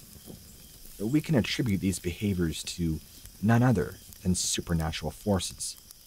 At random times, all of our animals will begin to act strangely, barking, hissing, and acting crazy at the woods surrounding our houses. Our cats recently have gone missing, and so have our small dogs, while some of us believe that it's a pack of coyotes or something on the loose. I know better. Whatever is there has taken an interest in our pets for reasons still unknown. If this is in fact paranormal, entering an aggressive, directly territorial combat response is illogical, as in nature. Defense-based aggression is rarely the first response. based on the research, I believe that this is a being that is purposefully waiting for just the right moments to strike. They know, or it knows, how we behave, yet we do not know its behaviors. It's extremely patient, cunning, and intelligent. It's not a coyote, fox, or wolf. I've seen the wanderings of coyotes, and there appears to be a kind of intelligent guiding in their behavior. Based on emotional interference and drawing from memory, coyotes, even in packs, seem apprehensive when coming into certain territories of neighborhoods, due to large populations. We live in areas with a lot of wildlife and birds anyway, so it's very natural to assume that coyote behavior is simple fear of human beings. These cats, though, that are being snatched away and small dogs, aren't animals straying far away from populated areas in the neighborhood. They're being snatched up from the yards or back porch. Something is taking them, and nobody is sure what it is. From other experiences alone in the woods, we know it's not your typical animal in nature. This has to be the work of something else entirely. What? I'm not quite sure. Is it possible that this is a Dogman or Bigfoot? Absolutely, since they are usually the ones to be a little bit more aggressive when it's coming in for food and based on stories and other experiences. But at what scale do we really call this a Dogman or Squatch? How many animals have to disappear? This has to be something else that we are not experiencing or understanding. What is creepy is that this is going on mostly at night, when everybody's asleep, in the early morning hours. That's when these animals are disappearing and nobody is finding a single trace of them. My girlfriend, in fact, asked me one night if I saw movement out in the yard, but I didn't see what she was talking about. She shot up out of bed to look and said she could have sworn she saw a big shadow moving around quickly between yards. But I dismissed her outright. And you know, it's really got me thinking. Maybe there is truth to what she had to say. So far, nobody has found a trace of any animals, no blood trails, no clues, and never any bones. I do think we will find the remains at some point, but who knows? I honestly have no idea.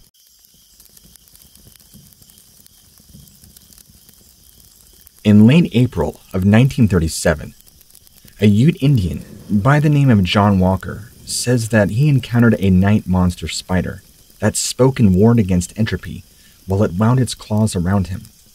According to the Sioux Nations, a skinwalker can act as a bear, a wolf, or a coyote, even a fleshwalker, or a moon-illuminated skinwalker, a subcult of skinwalkers. There have been reports of many moon natives. Commonly, the Sioux and the Ute refer to these humanoid spider-like beings with multiple arms and distorted faces with large fangs. While not necessarily resembling that of a spider, half man, half spider like you would think from the name, it's actually been called a night spider for many who have seen it. Many believe, like skinwalkers, that these are actually a derivative of skinwalkers or shapeshifters, originating of the practice of shapeshifting and dark magic. While rarely talked about, there are several reports of seeing these strange arachnid-like cryptids for years and years, often much more rare than people would like to talk about. These have been known to be spotted by a well-known explorer of cryptids, Richard Freeman, more often than not in obscure and deserted areas all throughout the country. Although it is doubtful they can be caught, as they quickly dart back into the night after fleeing from an encounter. I can't be certain as to what tribes and cultures of natives have their own experiences with these beings, like they do with Bigfoot and Dogman. Again, I'll state that these beings are dangerous in their own right, but I believe they are a sect of skinwalkers that use their dark magic to contort their bodies to evil-looking things. During the days of the Blackfeet and Sioux Wars, a Sioux Indian by the name of Little Coyote claims he was sucked up into the sky by the spirit of a skinwalker. He claims he was sucked up into the sky and somehow ended up in a dark cavern, is how he described it. Surrounding him in the cavern were these night spider creatures, what he described as half man, half beast, with multiple arms, black hair, and huge fangs all over their face. Terrified, he managed to break free of the trap. The question remains is that he was sucked up into the sky, but yet somehow pulled underground. Is it possible that he was abducted and then, while unconscious, placed underground? We don't know. Although there have been sightings of cryptids, night spiders aren't talked about all that much. Not as much as you would think.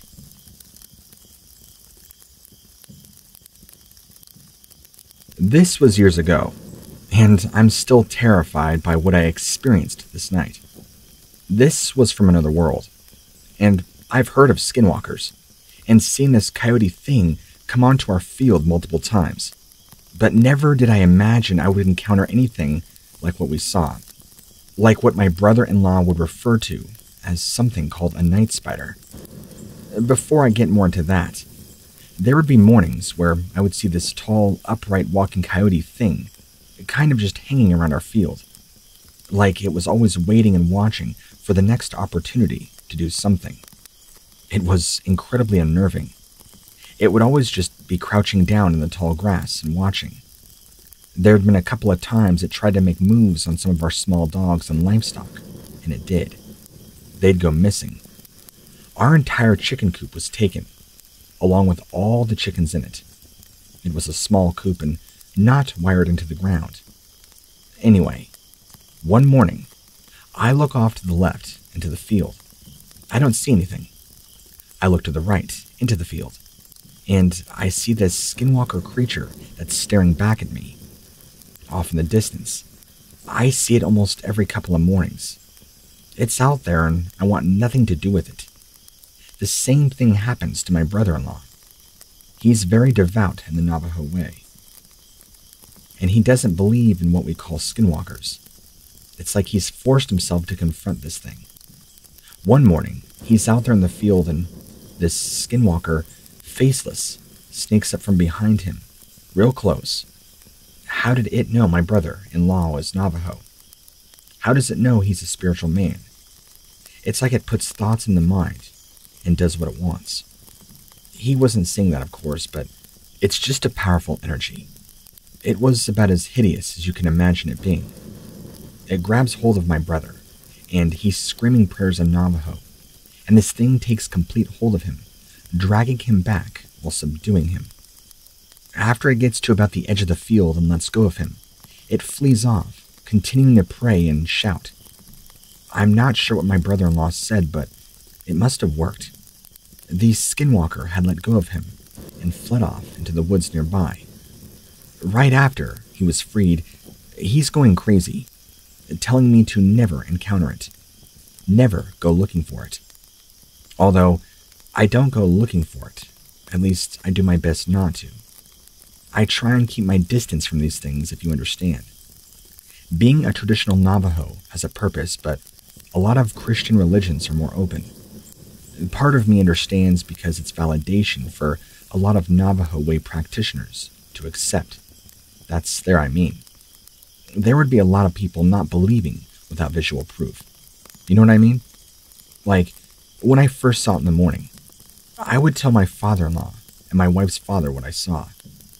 They'd say that I saw it 2 days prior in the same spot. As it started getting closer, I'd tell a friend, and he'd say how he saw it 2 days again. Some people aren't really into that, or understanding the Navajo way. So, I respect that everybody has to make it their own mind. Now, the following couple of nights, this thing comes back, but it's much scarier than before. The first few times that we'd all seen it, it tried taking my brother-in-law, and it was in its coyote form. I say coyote form because that's the only way I can accurately depict what this thing looked like.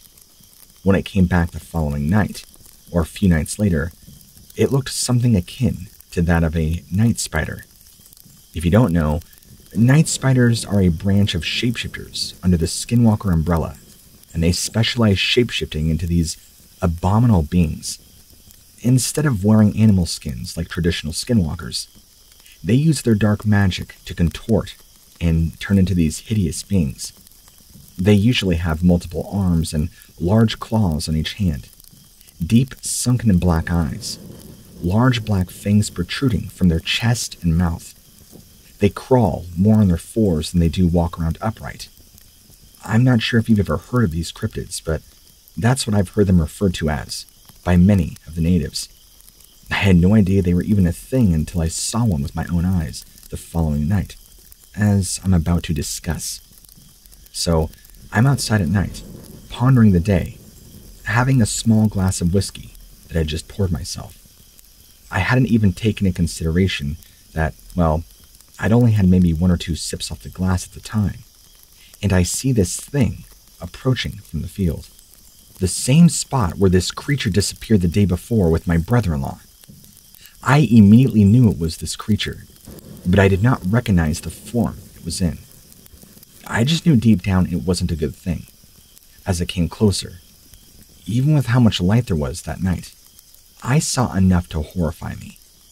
Immediately after its appearance, I went inside and woke up my wife. She had this big comforter over her, so I couldn't exactly see her face.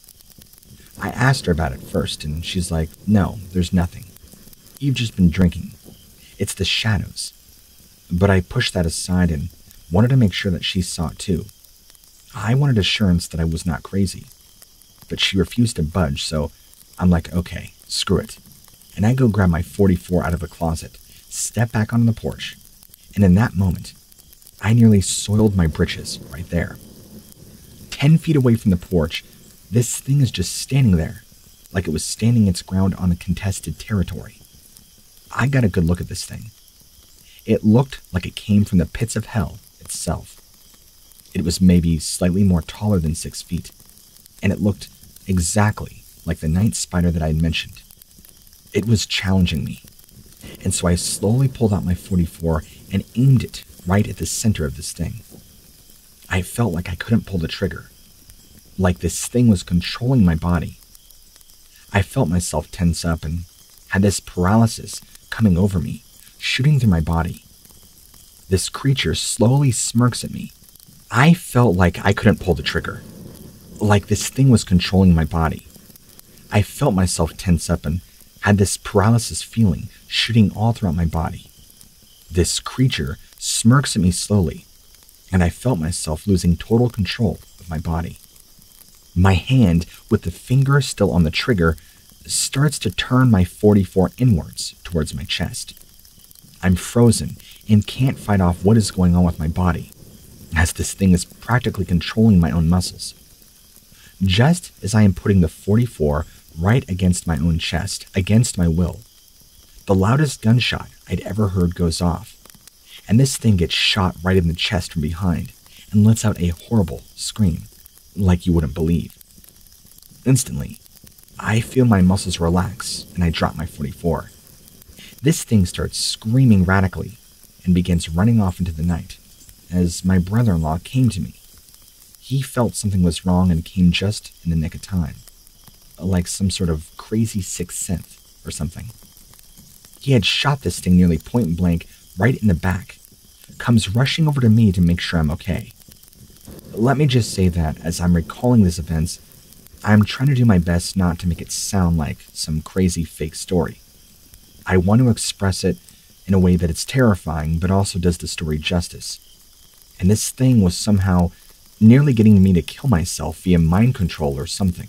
This is where my brother-in-law, who, by the way, like I stated, is full Navajo, and told me about night spiders, what they are and how they have this horrible ability to take possession of anybody they target, to make them do their evil bidding.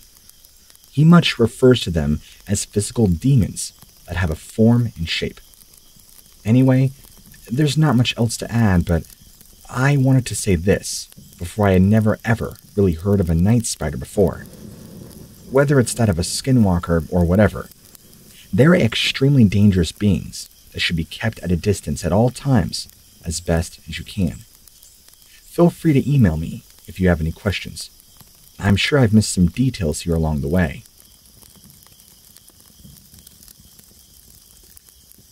I have a friend that I've known for years.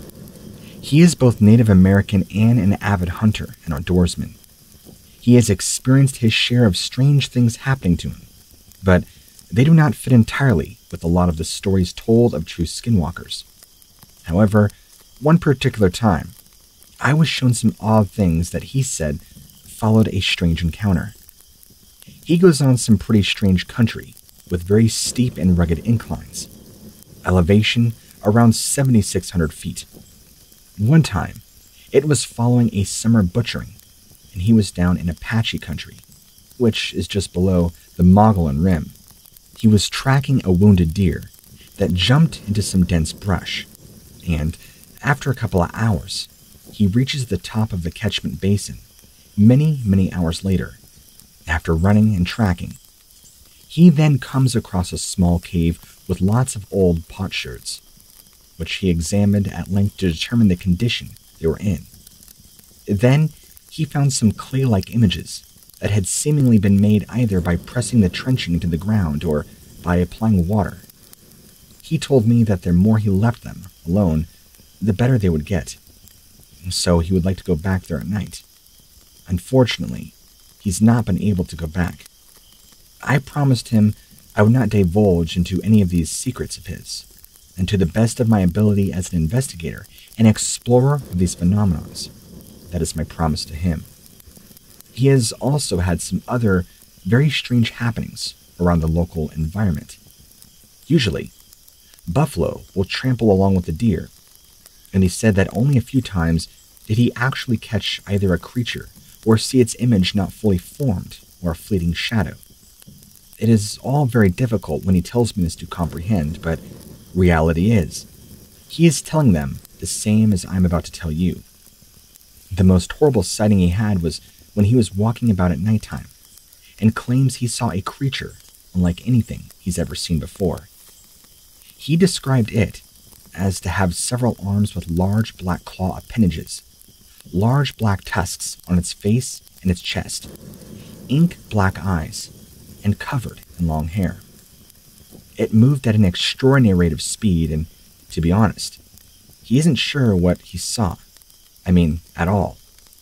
It was like a mixture of both human and animal.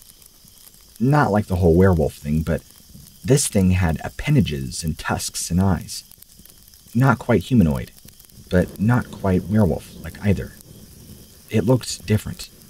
It had long appendages and huge black claws. It was chasing him while he was in his truck. He said that it kind of reminded him of a large spider, but it was also like that of a man, with the way it ran, and it had this horrendous scream. After it lapped him entirely, it quit screaming, and he said he could just hear its movements in the brush on the side of the road as it was trailing away from him. He turned on the road, drove off, and he tells me he has never been so scared. I asked many questions of him because this whole thing just didn't make sense to me. I have since, over the course of about 2 to 3 hours conversing with him, seen him turn ashen white over his recollection of this event, and he said that this particular one was the creepiest thing he has ever experienced. He goes deep into Native American stories and how this figure is known as a skinwalker, or so he believes, and that this particular one is a very, very dark and powerful one, and there actually used to be a sect of them that guarded Indian villages. He also told me that what he thought that night was not a traditional skinwalker, but a witch who is far more powerful. When talking to me, he used the actual word his tribe calls them, and out of respect, I won't use the word, so I'll just say skinwalker. He said these beings were something else altogether, and they were not just skinwalkers. He also chased by something just the other night, what he believes to be the same creature. It could be another kind of spirit that was chasing him, but before I relay the story, I'll let him tell it from his perspective. He tells me this, and I quote, "I was walking through the Native American res grounds and mountains and heard what sounded like a loose metal sheet. A big Ford dump truck on a dirt road can do this with the right gravel. So I stopped to listen for it. I couldn't hear anything for a bit as my heart seemed to want to rather speed up or implode. Something cool was blowing past my legs, and I stood still, trying to sort this out. After a minute, I walked with the current, and I slowly began to hear the metal noise. I realized that I was not near any of the roads in my area, just meadows. I hear something large running towards me, and when I shone my light, I saw it was the exact same creature as the night that it chased my truck. I turned and ran. It ran away, though, rather than give chase. I have been having thoughts of it over and over as I recall this experience, almost obsessively. Then, he tells me more that, interestingly enough, this is not the only encounter he has experienced around this area, and he has told me of a time that he was very young. He had gone to go hunting with his uncle, had come across a large buck. He was in a tree and his uncle was on the ground. His uncle and him were talking, and the buck made the same grunt as his uncle made. These skinwalkers are said to be very smart. They know things. They imitate sounds and people, and see into the minds of people. His uncle drew his attention to this thing, and it began shape-shifting right in front of them into this large, beastly man covered in animal skins, and begins levitating. This person or being levitated away, like it just went up in the sky. Very slowly, but they never saw where it landed. He never heard anything from this at all, and it all happened so quickly. This is just a small list of all the things he's gone through. I'll see if maybe I can have him reach out to you, personally, and you can email him, or even interview him.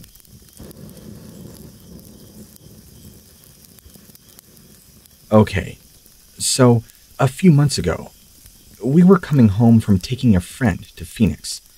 It was probably 12:30, 1 in the morning. I turned off on a road we usually take around to see if anything was around. We get to a waypoint that we usually use as a turnaround point. We shoot handguns out there all the time. 22s, typical plinking things that we do. You point the guns down a range, they shoot, you shoot them off, whatever, that's it. So, we got out to this point already with a friend that stays at another ranch with us. And it's about a half mile to about 1 mile into an area. This is where we go all the time. It's pretty safe. It's another friend's property, actually, and we've never had any issues. There's also a lot of old ATV trails all around the area. Before we set anything up for night shooting, we started hearing these creepy sounds off in the dark.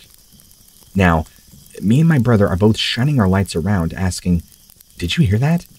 Am I just hearing things? What is that?" This wasn't normal stuff here. We've heard things in the night like coyotes and just strange noises, but this was something else entirely. Like clicking noises and just strange sounds. So, desperately, we start looking around and try to identify the source of these strange and bizarre noises. When my brother, I hear him start cussing and running back to the truck. I turn to look and I see this thing running at him.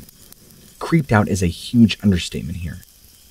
Whatever this was had multiple long limbs and had these massive pincer-like things on its face and large black eyes. It was running full force. I took a couple of shots at it myself. We get back in the truck, make it a couple miles down the road, hauling butt, and were stopped by a cop who showed up because he was convinced we were shooting off into people's property. Our plans here were to go and have fun plinking, so we had to be careful not to tell the officer that we had seen this creature. He would have thought we were on drugs or something. We didn't just shoot out illegally, and he kept trying to make that the issue. So we got into a little bit of a gun argument, which here in Arizona, I don't know, it's not California-like, that you can do this and you can't do that. We're not saying that this is all. We all know the laws are just as is. Firearms can be very touchy here. They don't include recreational shooting, which we have a lot of out here, a lot of hunting. It creates issues apparently, and we held back from saying anything about the encounter with the cop. I mean, that's the thing. How do you prove a skinwalker? What I believe we encountered that night, how do you prove they exist? How do you prove that we were a bunch of people who go to shoot and enjoy this stuff for fun without looking like we were out to cause mischief? Again, I assume it was a skinwalker and not something else. But I don't know. I'm speaking from ignorance. You're the so-called expert here, so maybe you could help.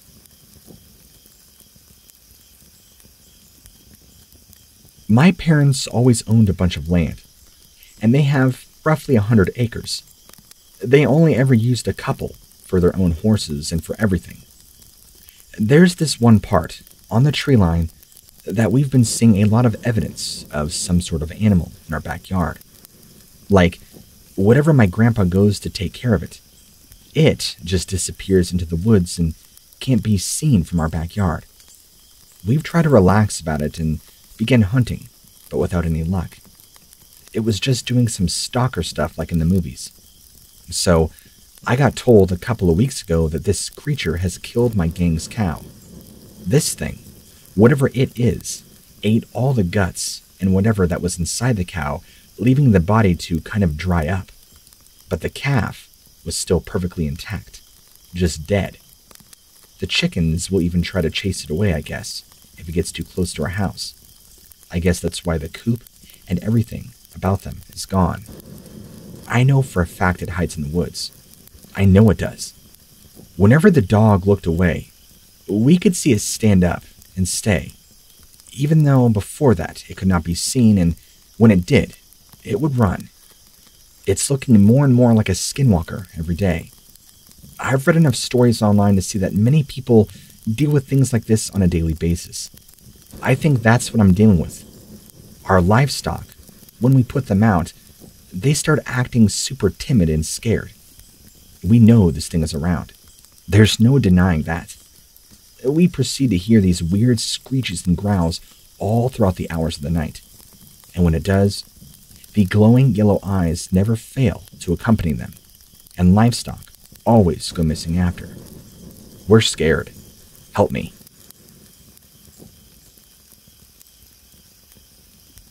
We had been driving for hours, holding up against the late-night traffic for close to an hour and a half. It felt like rush hour, and the miles melted under us in a slow motion, as if we were traveling through a dimension where time and space was distorted, and the speed of light was no longer a constant.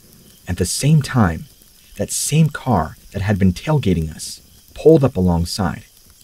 At first, I was awestruck by the fact that there seemed to be something wrong with the driver as they zoomed past by, but I didn't think much about it. Once we made it out of the city, the fog around us seemed to clear up a bit, but only for a brief few moments. From the distance, I see some lights flashing. We keep driving, but at a slower pace out of caution. I was hesitant to pull over when I see this large, what I can only describe, now hear me out, as a demon come barreling towards my car from the darkness.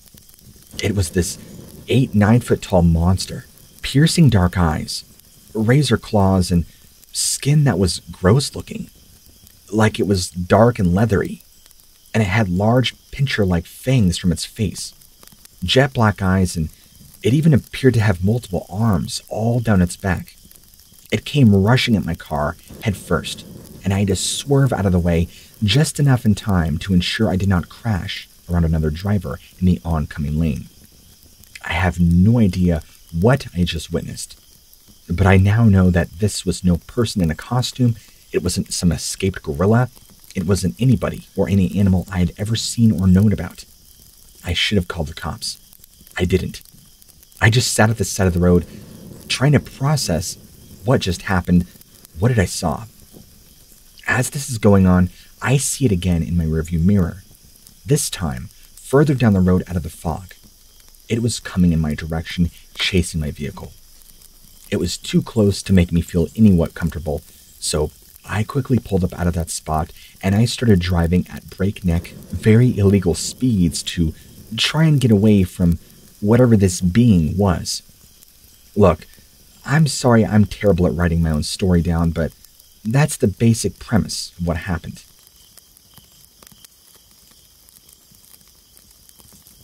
It was a chilly, foggy evening here in southwest Washington. I often took my children out biking here in the evenings to get a quick bit of exercise, before they settled down for the night. I wasn't looking forward to this run for the usual reasons. Not only were there no close bike paths, but the air today was chilly, and the fog had been pretty thick for most of the day. It was enough to disrupt visibility, not just of the nearby branches and shrubs, but even other people. I didn't like that. As a parent, I preferred clear and total visibility. There was always a reason to be a little concerned, but this evening, something felt different. Something was off. We were out for maybe a half hour when my daughter, angry at her sibling, lashed out and punched him.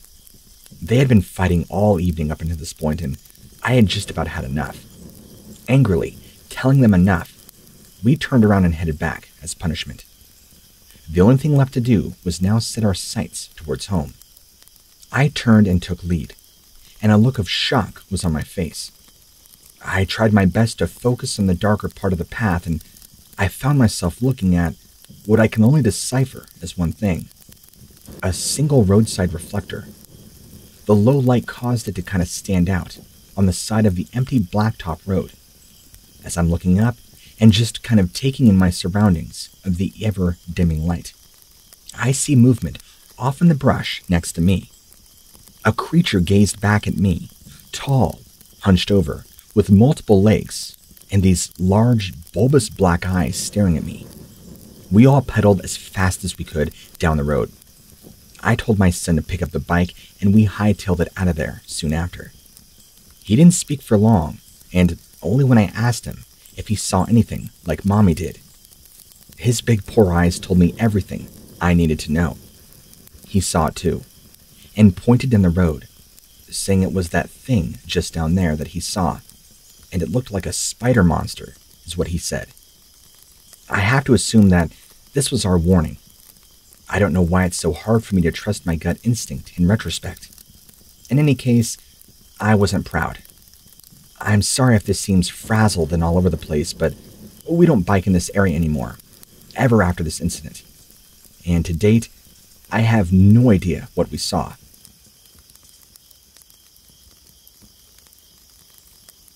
I was outside with a group of friends on vacation in Maryland. At the time, I was a Marine sergeant stationed in Germany. We had spent the day outdoors burning stuff we didn't want, and at about 2,200 hours, we had decided to go to our cabin. It was on a mountain about 5 miles west outside of Cumberland. At the time, our memory was that we started to hear some popping that sounded like light firecrackers around 2,300 hours. I had a counter with me, and I heard no clicks, and so I didn't think much of it. From the beginning, we heard this noise, and it sounded like a herd of goats running. It started getting closer and closer, and many of us were kind of like, what? And we get to the top of this hill, and we're doing some night hiking, just for fun and giggles. We had flashlights, and of course, we're all very curious to find out exactly what we were hearing. We had been hearing strange noises, and so we shined the light in the direction of the noise. And lo and behold, this thing lit up. All of us gasped, including I. This being what is now fully illuminated by our lights was unlike anything you could think or see in a movie. It was clung to a tree like some sort of tree spider or something, but also looked very human. It had dark, dead, leathery-looking skin, several arms that clung to the tree, and these massive black claws in each of its hands. That's how it clung on so well. The face was smaller, but had these giant inward fangs. They reminded me of giant teeth that were black. As soon as I shined my light on, I just knew that what we were dealing with in the moment, in my time, wasn't human at all. This was something very different altogether, and I'm ashamed to admit that even me, with military experience, fled in fear of this thing as we all did. We all went running for fear of this creature coming after us. As I was running, I was slipping and I fell. I looked up and the thing lunged at me, but barely missing me thanks to some thicker brush near right where I fell. I quickly was able to pull myself up, but I knew I didn't have a lot of time to separate myself from this thing. We managed to escape its grasp and lost it after we ran a bit further. All of us terrified, and out of breath, and unsure of what we had just encountered. For the longest time, I thought it was an alien. I mean, I've never heard or known of a creature like this in my life. Unfortunately, at the time, I didn't know what we had encountered. And it wasn't until years ago when I found out the definition. It was something called a night spider, I guess. I learned it from an old native shaman when I arrived back in Germany. I'm glad to know that this is now becoming a known occurrence of what this thing probably is, although I've never heard anybody else ever talk about this creature. A lot of people think that this specific account is fake, as seeing as sightings like this can be rare. I wanted to come out years ago with this, but I never had solid investigative case to back me up. The case and evidence was for all of you that want the truth. I know this is real. I have no reason to make this up. Please make my details anonymous. Thank you, what lurks beneath.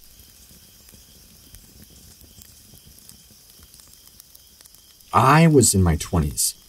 My fiance and I had set up a small camp set up just off the main campsite, up here in the beautiful Ozarks. The camp area included a few trees and had stone fire rings around these nice, intricate fire pits. We had been there for about a week with some friends and their kids, enjoying an uber-long camping trip. The kids had been playing in the back of our camp area and had ran up to the front of the camp. All of a sudden, the kids began yelling. The friend that was with them said that they all ran up the hill and hid underneath a picnic table. He said that he grabbed his children and ran up to the main campsite. They were all scared and shouting about something big coming after them. We thought they were playing around and didn't think much of it. My fiance and I were out by the campfire when this happened. I was working on a wood carving, and she was sitting beside me. I had looked up, and she just had this strange look on her face. She said she wanted to show me something. She had been meaning to talk to it about me now for some time. I was like, okay. And so she brought me back to a tree that was about 20 or so feet out, the furthest spot around our tent and camping area. She pointed to a spot far out in a rather medium-sized field just a short distance away. She points to this lone fir tree in this small meadow. She says that she saw a strange creature observing her a few nights prior at that distance. She had a double take because of what it looked like, she said. I wasn't sure what she was getting at, but as she was describing it to me, she says that she believes the kids had seen it too. She said it was standing on two legs and was huge, that it had multiple arms and huge claws and these giant fangs, almost like an upright spider or something, she described it. She says that it was up and close to the tree, and its eyes were glowing. She says it was most likely bald, but had small specks of hair the lower you went down onto this thing. It was kind of hanging onto the tree, and it was standing next to it like it had just come down from it. So, we walked back towards the fire, talking about what she had seen off and far in the distance. I hear this ear-piercing scream, unlike anything I've ever heard before. Call it cliche or what, but the way my wife reacted to her showing me what she saw was alarming. Then, I hear this. It didn't sound like it was from a known animal that I have ever heard.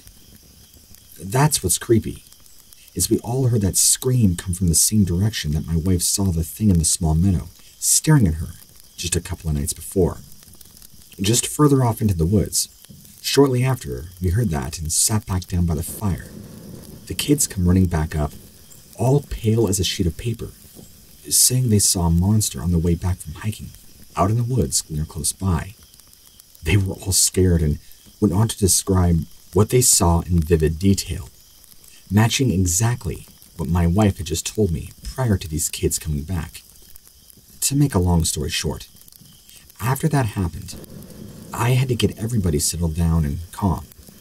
We never did hear anything like that again high up in the mountains that night. There was a lot of commotion with the kids being scared of what if, and if this thing might come back, but we never heard any more noises. We stayed up late around the campfire after everybody went up to their camping spots. I had my big buck knife with me, and I was using it to carve another wooden piece. We didn't hear anything, and thankfully the night went quiet. I was able to sleep. We were only about 20 feet from the campfire. The thing is around where we camped, and I've heard of Bigfoot and UFO activity, but never paid much attention to it out here. I'm not saying what my wife saw and what we heard was a Bigfoot necessarily, but I firmly believe her that she saw something. The same thing that made that noise. We had a lot of Bigfoot stuff happening on that trip and never saw anything else besides the one encounter. Now sometimes, when I sleep at night, I'll hear that same scream in my dreams come piercing into my head at night. I wake up in cold sweats sometimes. It was really scary and out of this world.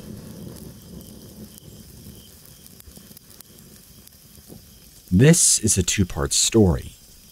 The first part details this alien craft, which we saw, and leads us well into part 2, where after that, my family and I were stalked by this strange arachnid-like creature for months.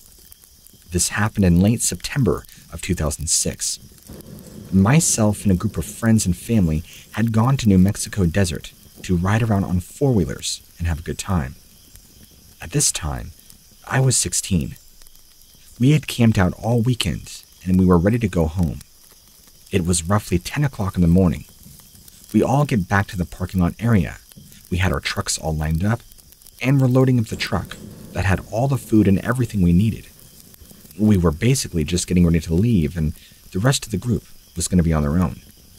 We had to ride back to Flagstaff. I was sitting in the back of the truck with my cousins, and we're looking up in the morning sky. Then, we noticed a star or orb that wasn't moving. Then, right across from the horizon, there was this really bright white light that was moving back and forth where it was at. It looked like it went down, and I couldn't see it anymore. Me and my cousins saw this thing, and were all amazed at what it was. We speculated it was a UFO, but we weren't sure. Then, after it had disappeared from sight, all of us, my parents and family included, began hearing this incredibly loud humming noise coming from up above us. It sounded like a plane or something, maybe 400 feet directly above us. Only problem is, when you look up, there's nothing there. All of us were very confused and perplexed by this, and none really knew how to explain away this. Okay, that's weird. Let's just continue with our journey back to Flagstaff. The humming eventually fades away, and we're en route to get back on the way we needed to go. This is right when we end up seeing something straight from the movie Independence Day. It's almost like it instantly appeared. And my way to explain this is that this ship or craft had to have been cloaked. That's the only way I can explain it. We're on a stretch of road that we're the only ones, and that humming mechanical noise comes back. We're looking around to see the source and figuring maybe it's just a plane flying overhead. Well, we're all looking ahead and above, and all we see is this thing at the same time passing over us. It would have been impossible to see this thing just over our car, and not anywhere else in the sky. Hence why I say my opinion that it was cloaked. It was this massive black cube, several hundred feet thick, and maybe hundreds of feet across. Just a massive cube right over our car. It didn't make any noise except for that loud humming sound that was more static-like than ever. I will tell you this, that thing was not a blimp. It had tons of lights on it, and it was huge. It was very strange, and all of us saw this thing in the truck. We're in total awe, and screaming and yelling at each other in terror and excitement, being like, "Can you believe this? What we're seeing? Is this some sort of government craft?" After a moment or two of hovering, just vanish into thin air. It was the hot topic for easily the next few hours, the rest of the way home, as we had no idea how to possibly explain it away. Anyone who knows about motherships knows that the US government has been watching them for years. They have stuff like this in the US government bases. I will tell you that I'm not crazy neither. So, anyway, we were also all sober. Nobody was under the influence of any drugs or substances or alcohol. And I should mention that this craft stayed there for a few moments, then quickly shot directly vertically up and out of sight. Now, this leads us into the next part of our story. After the whole UFO thing, the energy around our house really began to change. My parents began fighting all the time. My siblings and I fought constantly. It felt as though the peace within our house had been taken. You could just feel there was some sort of shift in the atmosphere. I'm not saying the changes took place immediately, but shortly after this sighting. Then, within a couple of weeks, this strange arachnid creature started trying to break into our house at night. I call it that because, based on its features and the way it behaved, I'm not sure what else I should refer to it as. It was not a person, I'll tell you that much. And it was not a bear or dog, or animal that I know of. It could have been some mutant. One night, I was watching TV, thinking about playing some PS2, when I see this thing coming up to the house from the sliding glass door.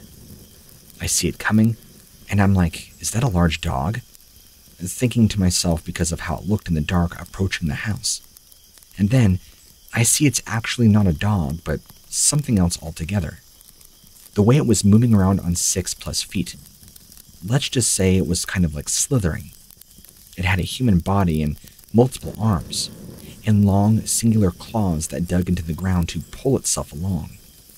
The head was human, but with 2 eyes, and a mouth full of black, sharp teeth. It looked arachnidy, if that makes sense. It was pretty scary, I'm not gonna lie.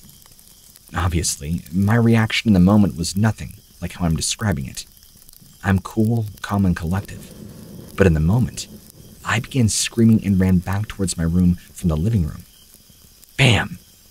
I hear this thing smack against the sliding glass door, and what sounds like trying to break it down or open it with great force.